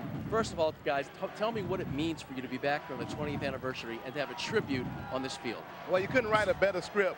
Playing Furman, had played Furman in the championship game, and now have an opportunity. Them coming in our house #1 is just a good situation, good environment today. Frank, you? I echo what Tracy said. It's good to see that something we started 20 years ago has gotten bigger. It's still a big rivalry, and that it's got so much meaning, and that we're able to come back and be a part of it. So many fans watching this game today are probably thinking about that 85 game and how you guys, not only the game, but the season, how you came back in that game. You came back from 22 points down. Describe to us, if you would, take us through that game, an incredible comeback, one of the best in college football history. Yeah, a couple key things happened. First, our defense stopped them 3 times in a row in the second half, and then we made a move putting Frankie in the game and taking Ricky Harris out. And Frankie just was an immediate impact on the game because he caught the ball so well. You would have known he was a freshman and some of the plays he made. And then the other thing that stood out for me was the catch that Tony Belsel made on 4th down, which kept the drive alive. So that was the thing that was key. When the ball went into your hands, Frankie, take us through the emotions you had when you caught that winning touchdown. Well, he threw it so hard and so fast, I didn't really have a whole lot of time to think about it. Once the ball got in the air, it seemed like it slowed down. But people don't realize this guy's a workaholic, and we did that over and over and over in practice. He would always grab me on the sideline and make me throw when I didn't want to throw. So, I mean, it was second nature. One final question for you. 40,000 yards in the CFL, Tracy. You're absolutely a future Hall of Famer in the CFL. What are you doing these days? Waiting to get into Hall of Fame. We know that's going to happen. What are you doing with yourself these days, business-wise? Well, I work with a company called XOS Technology. I'm also involved here in Statesboro with some commercial real estate, and I'm also part of a bank called First Southern National Bank. So I got a few things going on. Been very fortunate. The Statesboro community has been real good to me. Good luck to the rest of you guys, and congratulations on the anniversary of the game. Take care. Thank you very much. Thank you. Thanks a lot. Guys, back to you. Thank you, Corey. And those two young men, a big part of building the tradition early here at Georgia Southern. Now Maynard on the toss. Takes it out to about the 39-yard line. It's going to be 3rd down. Thacker making the tackle. 6 national championships. 8 Southern Conference championships. And 63 All-Americans. And so great to hear the stories of what Tracy and Frank are doing after football, successful businessmen and pillars of the community here in Statesboro. And when you're from a program that's winning, you always want to come back. Yes. To college. That's the smart businessman part. Very because smart. you're a hero here. You always want to come back to that hometown. Austin. Oh, look at that effort. First down, Georgia Southern out to the 47. We've had the pleasure of watching Jermaine Austin these last few years here at Georgia Southern and in the Southern Conference. And when he gets it rolling, he's just a joy to behold. And just look at him here. Takes 3 or 4 defenders with him. He wants the ball today because he knows the middle is real soft on Furman's defense. Foster. Nowhere to run that time. Riley the tackle. Very quietly, Jermaine Austin has compiled 92 yards in this game on 15 carries, 1 touchdown. And Austin generally gets his yards the quiet way. Why? Because he's a dive type of fullback that's going to pick up the 5 or 6 yards per carry and control the clock. And that's exactly what he's been doing all day. 17-14 Furman.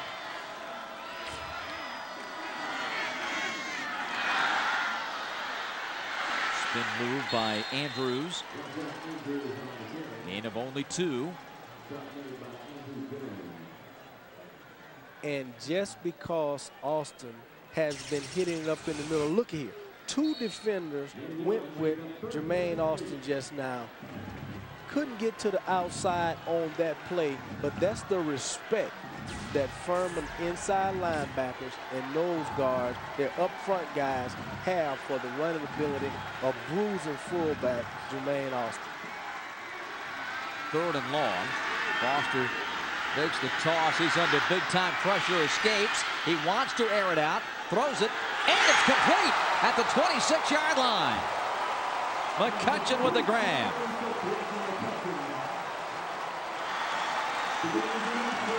Well, McCutcheon did a smart thing, too, to come back for that football. Just great athletic ability from Jason Foster. He'll lose the rush. Let's take a look at it here. He'll lose the rush there, buys some time, sees McCutcheon. McCutcheon done one good thing here. He came back to the football. He was able to help his quarterback out big time by coming back to the football here and making that catch. Foster bangs it down to the 23-yard line before Andrew Jones stopped him. We approach the 8-minute mark of the 3rd quarter. And Jason Foster is showing his complete package today. Athleticism is not a problem. He has those front 4 guys for Furman on their heels. When he goes back, they don't know if he's going to the outside or inside. He has Furman right where he wants right now. 10th play of the drive. Foster, oh, nice sidestep. Breaks free, keeps his feet to the 5-yard line. Did you see that little juke? That turned it into a 20-yard gainer. Williams the tackle. But a penalty flag is down. Hold everything. And Foster here turns it up. Another undefender miss. But one thing I see from Foster right now, 2 hands on the football. He's not going to let a fumble happen again, no matter what. Penalty against Georgia Southern. Wipe out the good play. Inroads, our referee. Illegal shift. 2 men moving. In the backfield. 5-yard penalty. Repeat, 2nd down. And Bob, I would imagine Coach Seawalk had some words with all of his running backs and quarterbacks at halftime about holding on to the football. Foster had both hands on that ball. He was not going to fumble this time. 17-14, Furman.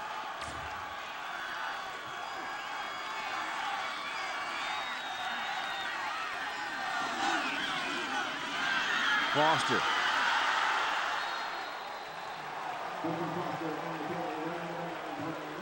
Did a very good job optioning Riley on that play. Thacker the tackle. 6:57 and counting. 3rd quarter. We welcome you to Paulson Stadium on the campus of Georgia Southern University in Statesboro, Georgia. One of the biggest games of the day in college football, a 1AA matchup with #1 Furman and their arch rivals, the Georgia Southern Eagles. Georgia Southern with the football, 3rd down And 2 yards to go at the Furman 19. Austin breaks free. Austin keeps driving. Austin to the 3.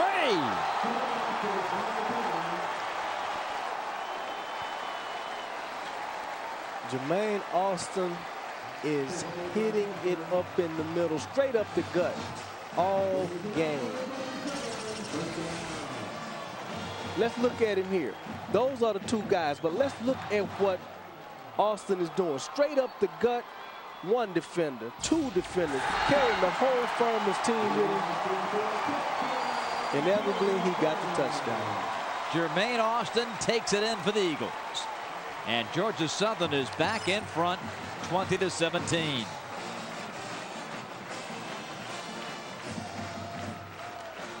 Strong, tough running by Jermaine Austin. And you mentioned earlier, Bob, that these fans have grown accustomed to what Austin does week in and week out. He's showing it to them today. He knows the game is very important. He's running hard, very hard this game. Jonathan Dudley with the PAT. Ooh, no good. Boosted off to the right, and that keeps it a 3-point game. We may look back on that as a key play. Jermaine Austin taking it in for the score. Eagles missed the point after, and that makes it a 3-point spread. Jermaine Austin taking it in for the touchdown, his 2nd of the game. 20-17. Georgia Southern now back in front with 6:44 to go. Jonathan Dudley to kick it deep. Number 1 is William Middleton from Atlanta, and he's back there with number 13, Ryan Mickey.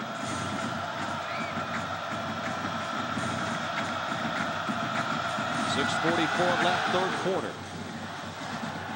Middleton is going to take a knee, and that'll be a touchback just inside the end zone.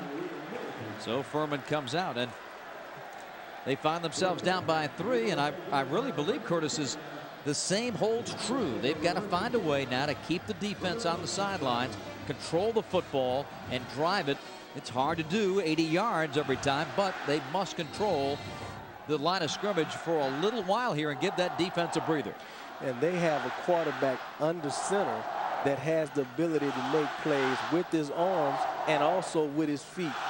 He knows they need first downs now. Let's see if he can be the field general. Martin out of the gun. Pressure from Mooring. The throw complete to Rust on the near side. And he's out of bounds at the 26. Bryant on the coverage. John Rust has been a big playmaker today. Recovered a fumble in the end zone for a touchdown. Caught a big ball for a long gainer earlier in this 3rd quarter. Best receiving tight end in the SoCon. And Martin again, strong throw to his tight end, John Rust, who is their leading receiver. Martin knows if Jason Foster does it, he has to come back with an answer. That's what he's doing right now. Wendell Martin gives to Jerome Felton.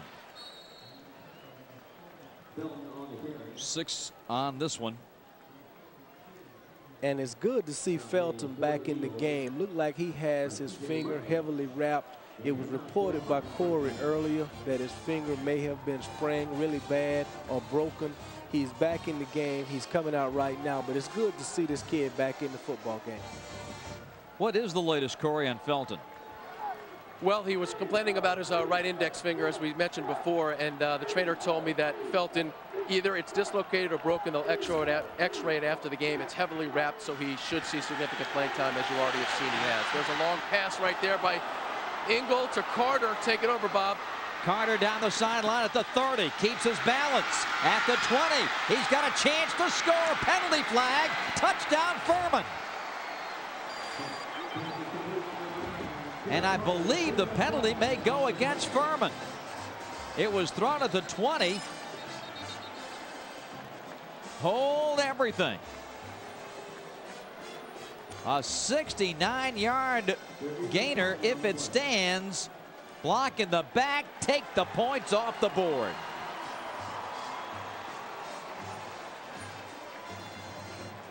And that is a tough call for the Furman's offense. Blocking the back. Offense. During the run. 10 yards from the spot of the foul. Play results in a first down. 1st and 10 at the 30, and it's a 20-17 game. Take another look at the play because it was special.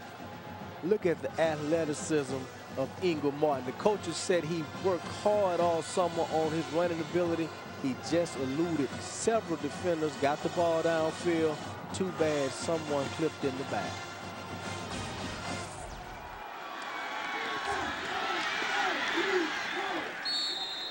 Gain of 4.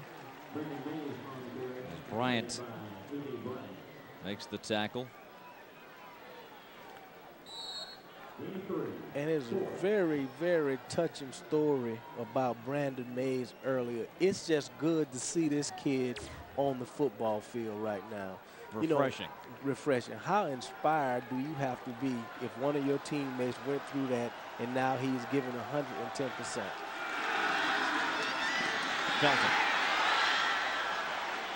Touchdown, Furman. He walks into the end zone practically untouched. A 26-yard touchdown run for the human bowling ball, Jerome Felton. 23-20 Furman with the extra point coming up. Well, we've talked about the offense with ball control. They've been doing it with big plays. Big plays by Furman. That's what they're known for, either in the passing game or with Felton in the running game. They're staying with their script. Scott Beckler, the kicker, in for the PAT. Penalty flag. Kick's good. We'll see about the penalty. Remember, Georgia Southern has missed a PAT.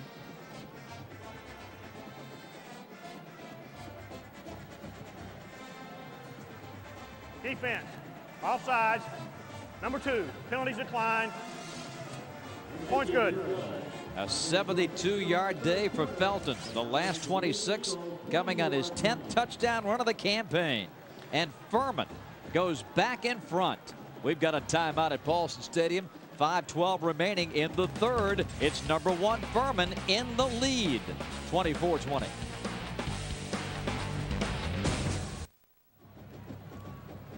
Furman 24, Georgia Southern 20. 5:12 remaining in the 3rd quarter. One more look at the wonderful touchdown run from Felton.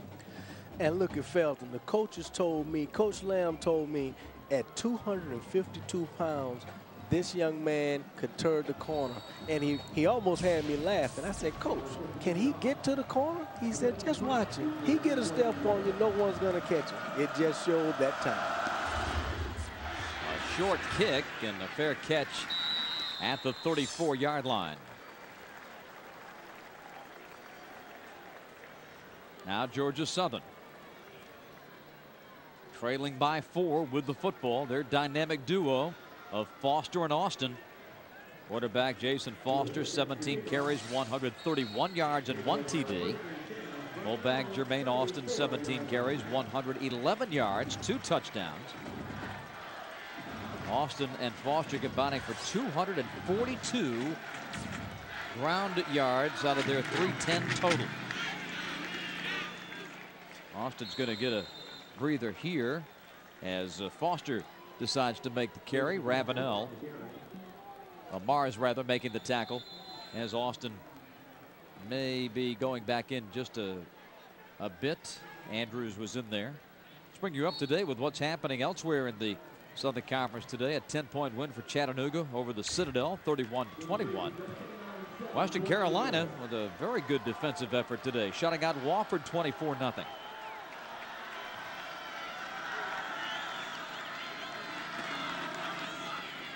Andrews to the 43.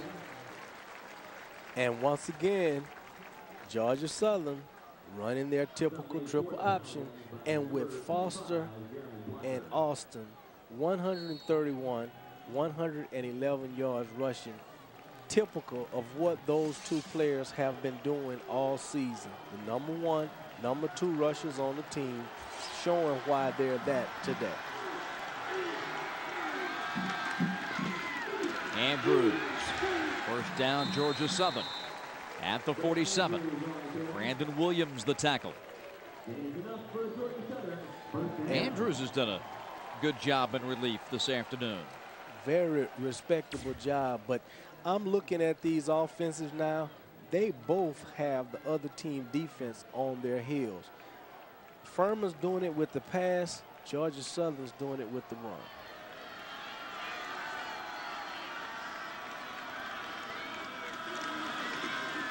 Foster trying to get to the outside. Wiggled his way around one would-be tackler, and he turns the gain into a first down at the 42-yard line. Brandon Williams got the tackle, but it was Artis who looked to have him wrapped up. 58. And just look at the athletic ability here of Jason Foster, making defenders miss, showing his quickness up and down the field. He's saying to himself as a competitor, if Martin can do it in the air, I can do it on the ground. First and 10 Furman. Rather Georgia Southern at the Furman 42-yard line. Brandon Andrews diving it down to the 38. Andrews, a senior from Swansboro High School. And it just looks like Georgia Southern's offense is playing inspired football today. They know what's on the line. They're laying it all out today. Be a lot of kids searching for their whirlpool after the game. Yes.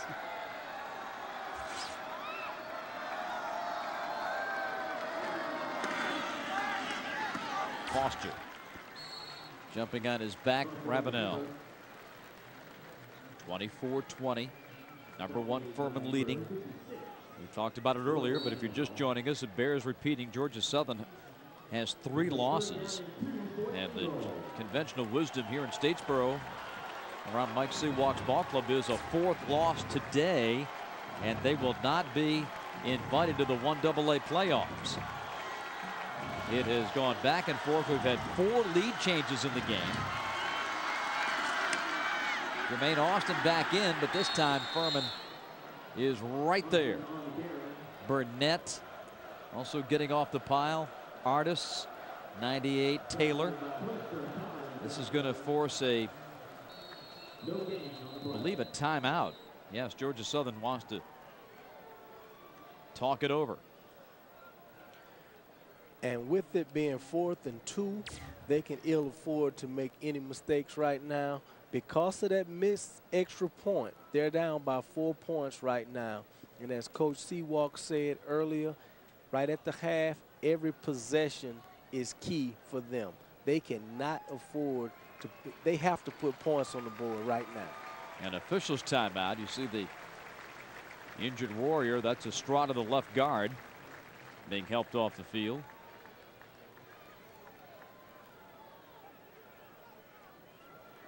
The head coach, Mike Seawalk, a great offensive lineman in his day. All ACC at the University of Virginia. 4th and 2 with Georgia Southern trailing 24-20.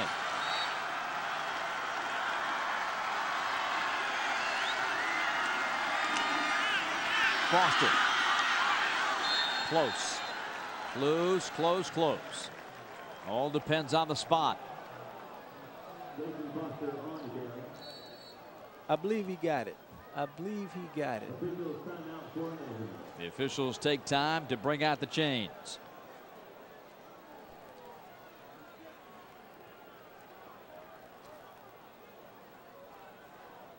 A pensive look from the stands. I don't think so. Oh, no. Furman ball.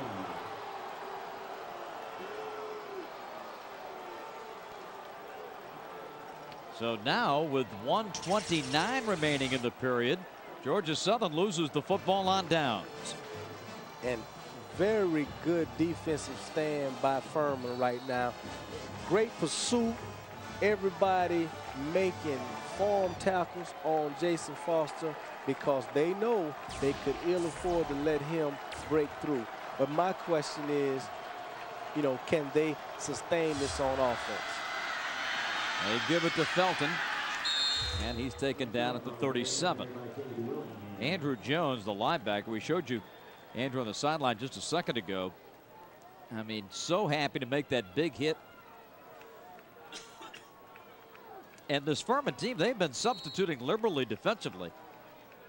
So they got a lot of guys, you know, really have been out there for a lot of plays. Georgia Southern, folks, has snapped the ball 62 times. Furman 36. And Furman's got the lead. Nothing doing on this running play up the middle. Jerome Felton stopped by Willingham, number 11, Mooring, 47 in there. And right now, Martin knows if he can eat up some more of the clock, the third quarter is coming to an end. If he can get a long sustained drive going right now and go into the fourth quarter, eat up some of the clock there, he can put a lot of pressure on Georgia Southern for the rest of the game. 24-20, final seconds of the period. Martin throws, and it's overthrown, incomplete, intended for Grant Brigham. That stops the clock with 10 seconds left in the period. And great for Georgia Southern right now. They was able to hold Furman to a 3-and-out. They'll get the ball back, try to sustain some type of drive going into the fourth quarter. Their running game is hitting on all cylinders right now. Look for that to continue. Engel Martin to kick it away on fourth down. Teddy Kraft deep for Georgia Southern.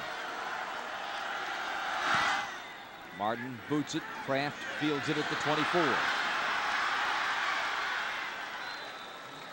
Out to the 34-yard line. 3 seconds remaining in the period.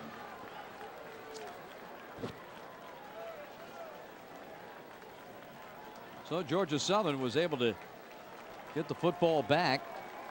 3-and-out. 39-yard punt and a 12-yard return. The nose of the football touching the 35-yard line. Final play coming up in this third quarter with the Eagles trailing 24-20.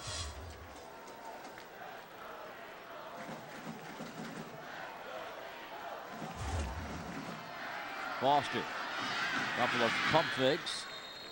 Out to the 39, a 4-yard gain. The #1 team in 1AA football, the Furman Paladins, on the road in a stadium where they have won only once in their history. A seesaw battle with homestanding Georgia Southern. At the end of 3 on FSN South, Furman 24, Georgia Southern 20. Today's game was brought to you by your Carolina Ford dealers, driving the Carolinas. By BB&T, Branch Banking and Trust. And by Food Lion, extra low prices.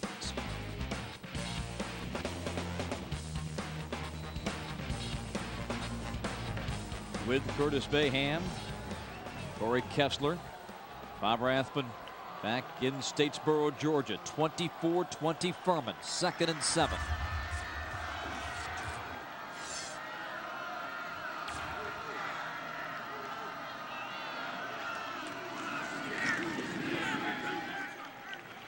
Austin to the 42. And right now, Georgia Southern will be trying to get a sustained drive, mixing the pass with the run, eat up some of the clock, and put some more points on the board, because we both know that extra point that they miss could be very bad for them if they don't put more points on the board. 3rd and 4. Foster.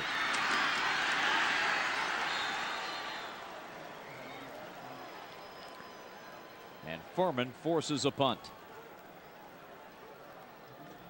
Real good defensive stand by Furman. They're not ranked #1 in the country for nothing.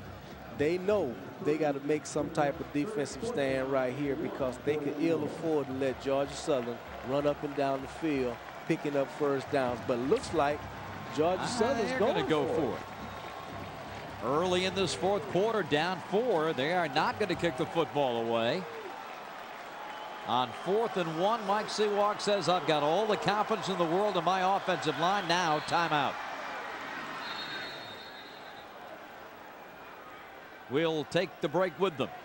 13:42 left. A huge fourth down play coming up for GSU after this.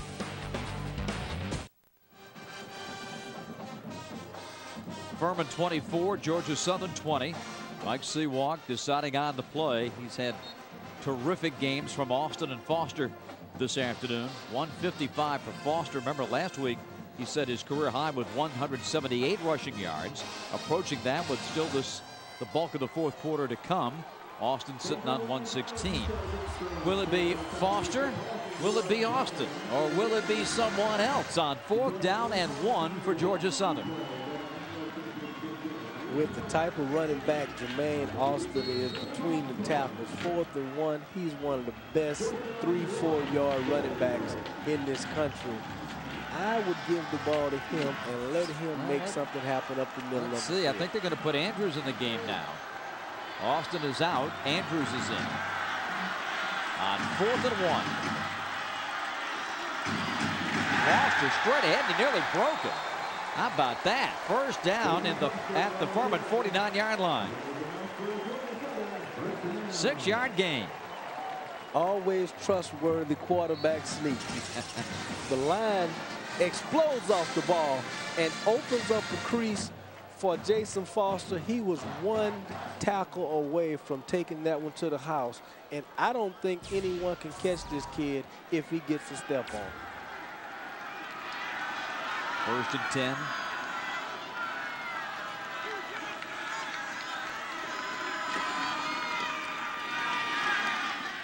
Foster taking it down to the 46.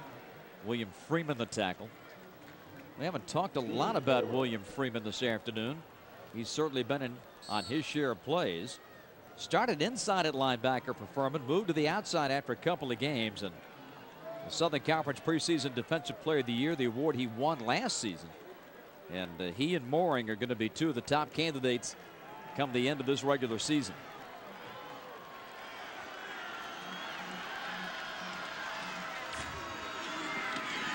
Austin stacked up. No gain. Maybe 1 yard. And Freeman has been playing solid football here. Let's look at him here. Inside, making tackles from the inside backer position, running sideline to sideline at the outside linebacker position. And look at that form tackle. Perfect form tackle for this outside linebacker. Great player that'll probably have a chance to play at the next level. Foster has time. Throws to the sideline. It's going to be tipped, nearly intercepted. Getting his hands on it was Austin Holmes of Furman, number 6. And this will bring a 4th down. Now Furman will punt with Georgia Southern will punt with Dan Jordan to Justin Stepp. And that's a pass Foster should have never thrown. Austin Holmes had very good coverage. He threw in the crowd. He should have either made something happen with his feet or just throw it out of bounds.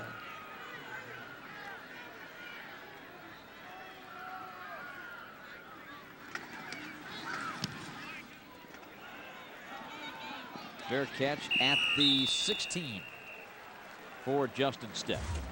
11:51 remaining. 4th quarter from Statesboro, Georgia.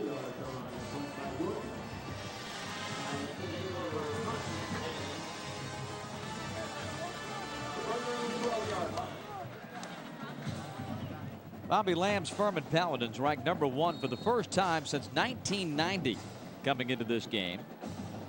The winningest program in the history of the Southern Conference. Beat Georgia Southern to win the 1988 NCAA 1AA championship, and to the championship game a grand total of 3 times. Ingo Martin steps up and throws, and a nice catch by Cedric Gibson. And this is a very big gut check for the Georgia Southern's defense right now. They can ill afford to let Furman get a sustained drive with the score being 24-20 right now. They have to stop Furman from putting points on the board.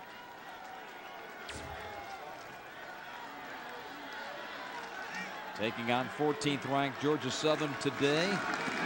Will Furman make it 7 out of 8? Gibson to the 25. And it appears that Furman is staying aggressive and not deviating from what they want to do. Look at this cutback by Gibson. Reads his keys, goes off of his outside tackle, block, hits it up in there, first down, move the sticks. That's what Furman does well. They mix the pass with the run. Looks like they're trying to sustain a drive right now. Martin under pressure. And it is complete on the far side to Ryan McKee. We talked about Furman and putting drives together, but it's interesting that the last 2 Furman scoring drives lasted a grand total of 5 plays each. Now they went 80 yards on each occasion, but some big pass plays put Bobby Lamb's club in front, but they didn't really use that much time off the clock.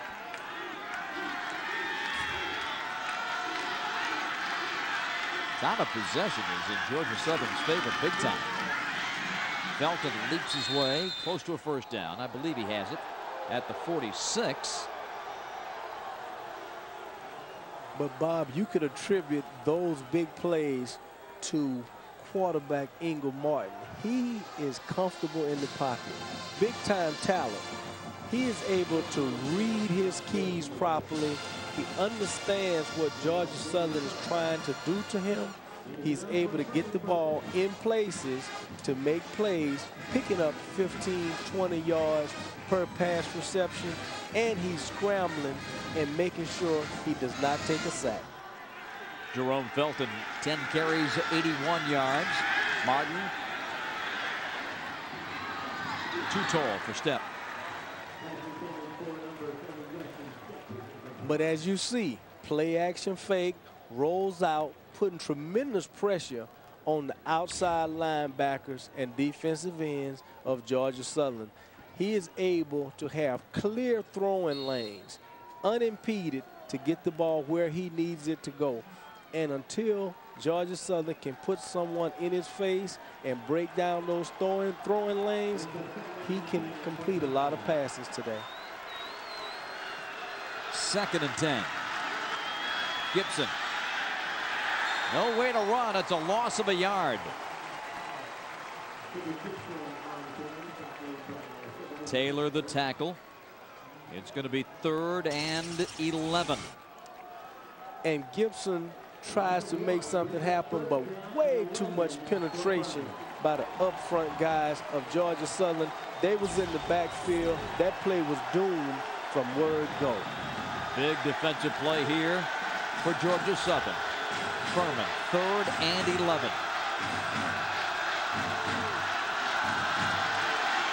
Pressure. Martin gets away. Dumps it to Gibson, or rather to Carter, and it is shy of the first down. At the 48-yard line, or the 43-yard line. And Rico Zachary is going to hear it from the coaching staff tomorrow. He had an unimpeded sack. Let's take a look at it here.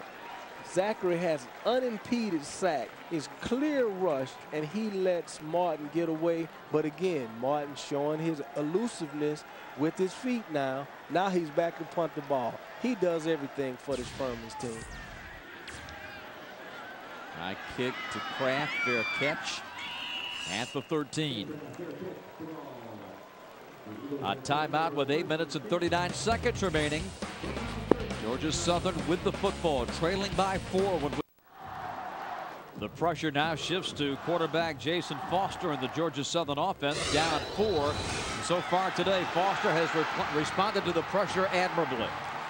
Yes, he has. Over 200 yards of total offense today, 166 rushing, 45 thus far in the air. He's putting a lot of pressure on that Furman defense to stop him from making big plays. Jermaine Austin wrestles his way to the 19. Ball control for Georgia Southern is paramount right now. They need to put points on the board. They're down by 4. A field goal is not going to get it, Bob. They have to put 7 on the board. Now, whether it comes this series or next, they need to pick up first downs and move the ball downfield. Foster. Great tackle by Artis.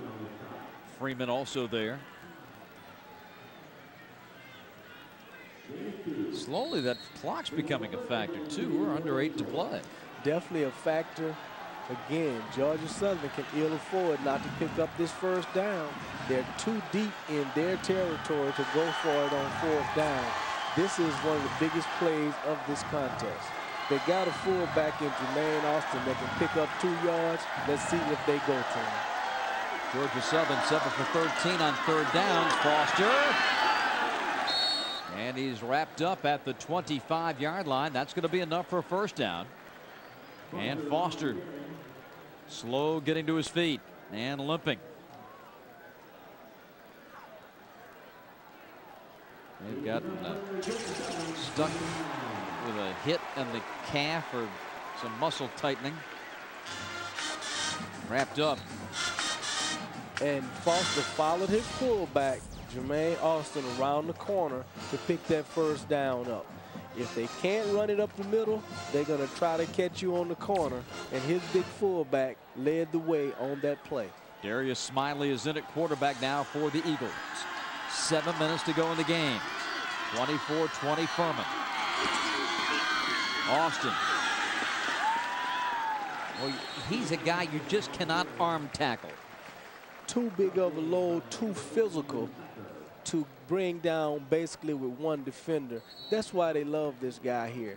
He has been bruising and battering defenders for all of these years, for 4 years, and he will continue to do that the rest of the game. Austin limps off. Andrews in. Andrews with the carry out to the 41. First down, Georgia Southern. But as we stated earlier, Brandon Andrews knows his role as a senior, and he is not much of a drop-off from Jermaine Austin. In his career, over 1,000 yards rushing, he is a good second choice at fullback for this Georgia Southern football team. But neither Austin nor Foster appear to be close to coming back in. By close, we mean next play or two. Here's the toss coming to Maynard. They'll mark him out at the 45. And let's look at Smiley here, taking over for Jason Foster for a minute. He's able to run this offense fairly well, but I know on the sideline, whatever they need to do to get Foster back in the game, they're going to do. And here he comes. That's their 2 horses. That's who they're going to win this football game with if that's what the score indicates. Foster and Austin. Now Jermaine back in. And it will be Foster out to the 49. 3rd down. And keep an eye on that clock. 5:47 and counting. And both of these players, Foster and Austin, may be experiencing some tightness in their legs.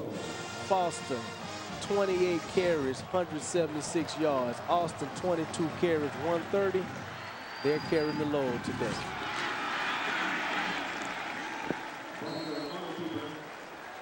Jason Foster all on the ground of this drive. That began at the 13-yard line.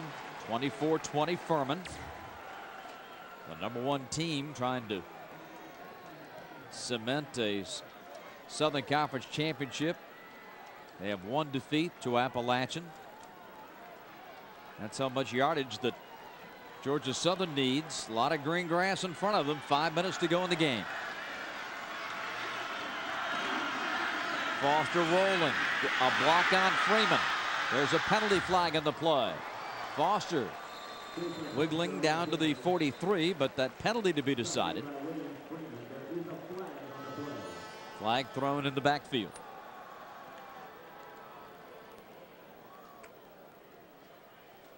And William Freeman never gave up on that play.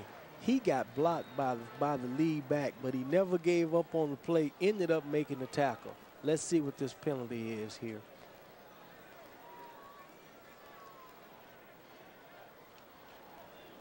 Illegal shift. 2 men in motion at snap. Offense. 5-yard penalty. Repeat first down.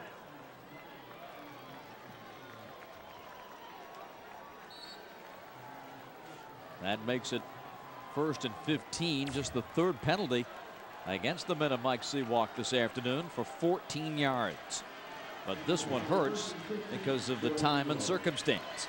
Georgia Southern down 4 and 4.5 to play with a rolling clock.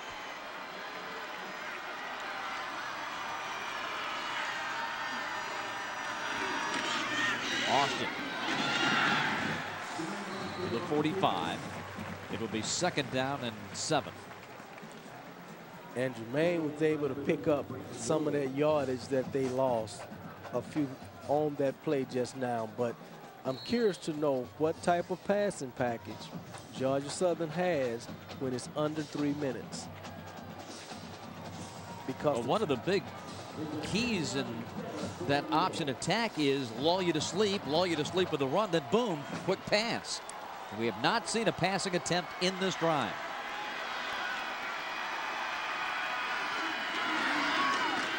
Another run. Brandon Andrews to the 42, where it's 3rd and about 4.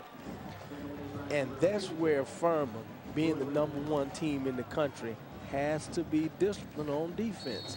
Because if they fall asleep and don't read their keys properly, Georgia Southern can fake the dive, pull back, and get the big one on. Georgia Southern with 34 more snaps than Furman.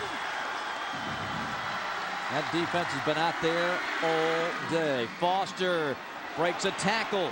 Foster to the 38 and very close to a 1st down. Boy, look at Mike Seawalk, the head coach. He's right out there trying to help the officials with a spot. Right now, Coach Seawalk is pushing that ball a couple of inches forward just by yelling. And keep in mind, Mike Seawalk's ball club had a touchdown taken away.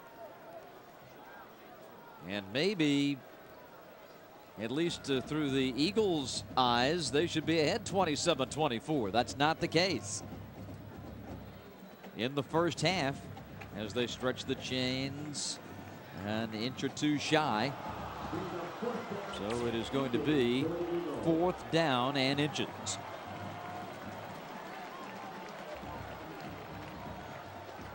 This is the touchdown that we're talking about. Now keep your eye on Foster as he goes in that 2nd quarter. Breaks the plane with the football, and then after he was 2 yards into the end zone, fumbled the football. That play was ruled a fumble recovery for Furman. No touchdown for Georgia Southern. And it clearly showed on our replay that Foster broke the plane. Should have been a touchdown for Georgia Southern.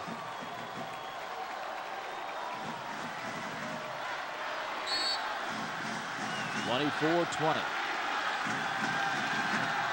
4th and inches. Foster. He's got it.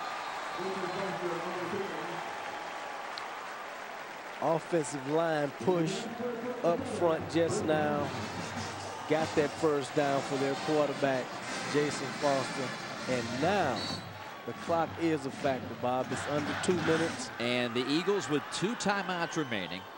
If they continue to stick it on the ground, how many more cracks are they going to have at it here? Trailing by 4. They've got to make something happen pretty quickly.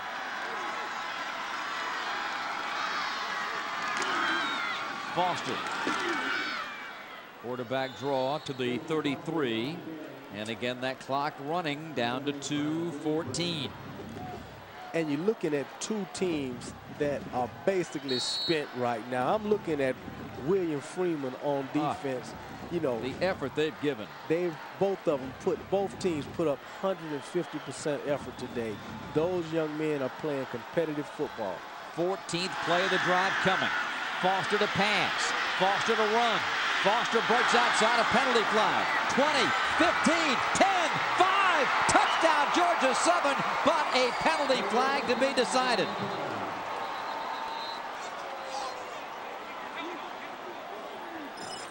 Holding Georgia Southern. Oh, what might have been, says Mike Seawalk. And we know Coach Seawalk will not be happy with this call. He has been going after the referees all game. This is just something else he don't want to hear. Holding, offense, number 66, 10-yard penalty, repeat second down. So not only do they lose 10 yards, they don't, of course, get the touchdown, but they lose precious time off that clock. Down to 1:44. Take a look and see if we can catch 66 on the hold. Estrada's the left guard. And that center, Lance Wayne, they call for holding. You know, it's tough as an offensive lineman. You've been playing hard all day, and to get your name called for a holding penalty just don't sit right.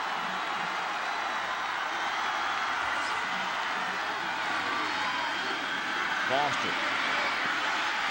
He'll throw it. A bump. No flag.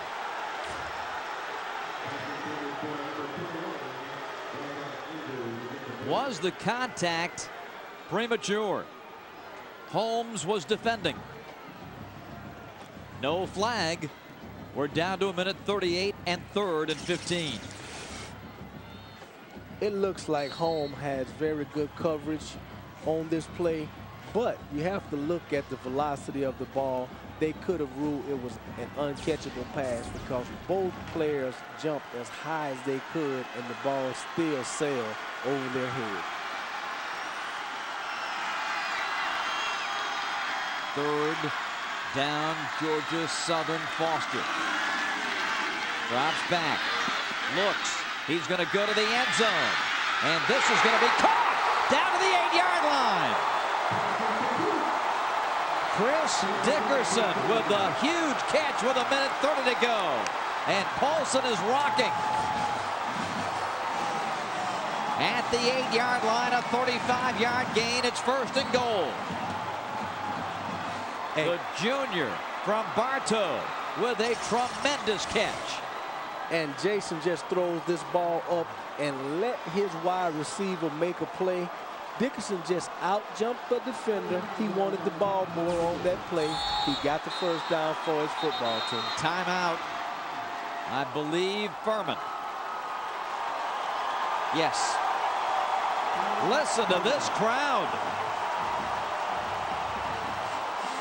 Georgia Southern trying to knock off #1 Furman, and this may be the play that saves them. The completion to Dickerson takes it to the 8. Timeout at Paulson. 71 seconds left. Corey Kessler, they're coming right at you. Absolutely they are. I'm in the end zone that Georgia Southern is rushing towards. The Paulson fans are unbelievable here, Bob. You know, their record at home is 139 and only 17 losses. We'll see if they can score in the next 1:11 and make it 140 and 17. 1st down and goal for Georgia Southern. Foster to the 4. Keep an eye on that clock. 1:05. Now they stop it at 1:05. And it just looks like Jason Foster will take this game over right now. He has not given the ball up on the last few running plays. He is very tired, but he knows this is the biggest drive of this year. Their whole playoff future rests on what happens in the next 65 seconds. And even though you're tired and spent and you done played hard all game, this is a time when those athletes got to suck it up and say, I am going to get into this end zone right now, because if they do that, 27-24, new ball game for Georgia Southern. The all-time record at Paulson Stadium for this incredible program, 139-17. Furman has one of those 17, but only one. 1:05 remaining. The timeout story. Furman with 1 remaining.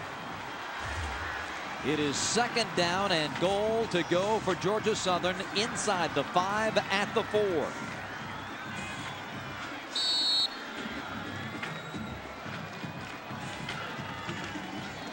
Foster at quarterback. Austin at fullback.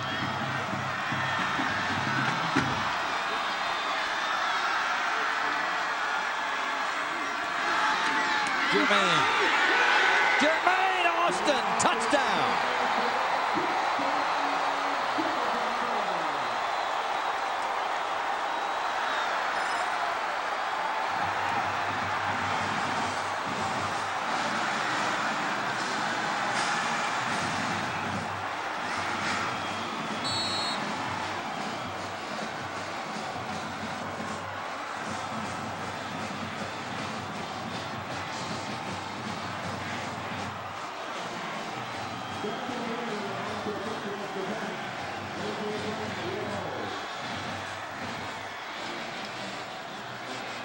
The extra point, a penalty. Furman jumps.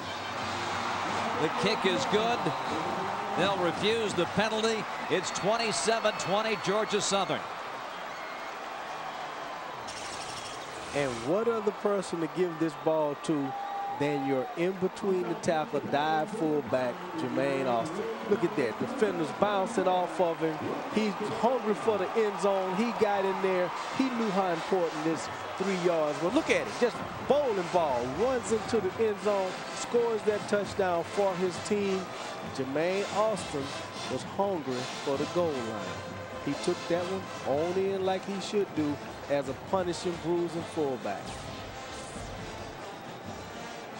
And Bob, that's 3 touchdowns for Austin yes, today. Sir. He has had a great game, but it is not yet over. 17-play scoring drive, 87 yards for Georgia Southern. Austin's 3rd of the day, 12th of the season, comes from 4 yards away. Georgia Southern, time of possession 38-20. My goodness. But Furman has 62 seconds to work with, and a field goal will tie it. And we go back to that missed extra point by Georgia Southern is looming large. And here it is right here with that miss giving Furman a chance on a long field goal to maybe send this into overtime. And getting back to Austin, none of his touchdowns were easy. They were all tough yards to make, but some kind of way he got into the end zone once again. Now on the kick. The deep men for Furman await. It's going to be Mickey and Middleton awaiting the Dudley kick, and here it comes. And it's a rolling end-over-ender taken at the 30. And a decent field position at the 39 with 59 seconds remaining. Now they'll mark the clock now at 57.8. And with a quarterback like Ingle Martin at the helm, that's plenty of time for him to march his team downfield and at least get in field goal range. Oh yeah, this guy's a magician. He's got Carter behind him. And a slot to the near side. Furman trying to pull it out of the fire. They're down 3. Martin to go to work, and he dumps it over the middle to Carter. Breaks a tackle, breaks another tackle, and he's out to the 48 and very close to a first down. Let's see if they stop the clock. Now they do, yes. I thought it might be close enough to measure. And so they do stop it at 45.1. And we may see these officials put a few seconds back on the clock because... Oh, Furman called a timeout. Oh, they called timeout. Okay. Furman called timeout. He's 2 yards shy of the first down on the mark.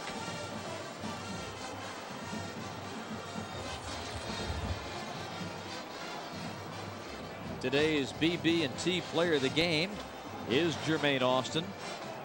And on behalf of Jermaine, BB&T will make a contribution to the General Scholarship Fund of the Southern Conference.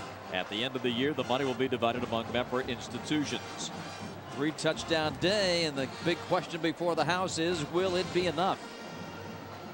45 seconds left. Georgia Southern leading it by 3, and Furman at its own 48-yard line. Second down. When you've got a guy like Ingle Martin at quarterback, you are not out of the game by any stretch of the imagination.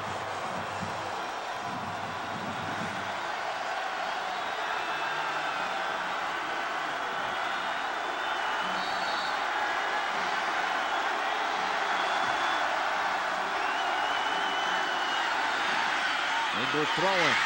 Sprague catching and wisely gets out of bounds to stop the clock at 39 seconds officially. And Ingle Martin right now is sitting back in the pocket. Let's take a look at it. No rush whatsoever. You give a quarterback like Ingle Martin that much time to locate a receiver, it's going to get there every time. And Georgia Southern has not had a lot of pressure on the quarterback today. Only a couple of times has he even been flushed out of the pocket. Now a new set of downs to work with and 39 seconds left. Martin out of the gun looking sideline, and he's got his man Sprague out of bounds. Another first down for Furman, and they're quickly getting into field goal range. McBride defending. And Georgia Southern's defense, they're on their heels right now. Look at Martin go to work. Surveys the field. Look at his receiver. Knows to immediately get out of bounds. Georgia Southern needs to come up with some type of blitz package to put some pressure on Martin, or he's going to pick them apart. 1st and 10, Furman.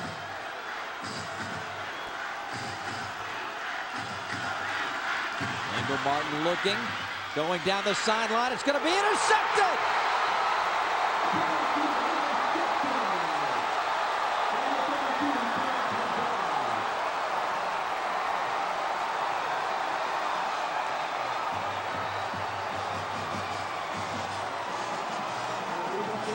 Terrence McBride with the pick. And Ingle Martin just put one up for grabs. And it looks like to me they tried to blitz, put a little pressure on Martin just now. And look, he threw it up for grabs. McBride sitting there. Just that little pressure made him throw off of his back foot. Unsportsmanlike conduct, defense, excessive celebration. Half the distance. First down. Now Furman is out of timeouts. 29 seconds remaining. The students and the crowd there in the corner by the end zone ready to rush onto the field as Georgia Southern is seconds away from upsetting the #1 team in the country. Welcome to Georgia Southern football. It's been a great game. That will be the final play. Bobby Lamb comes across to shake the hand of Mike Sewar. And the Georgia Southern Eagles have done it. They have knocked off Furman 27-24 and keep their playoff hopes alive. And the celebration is on at Statesboro.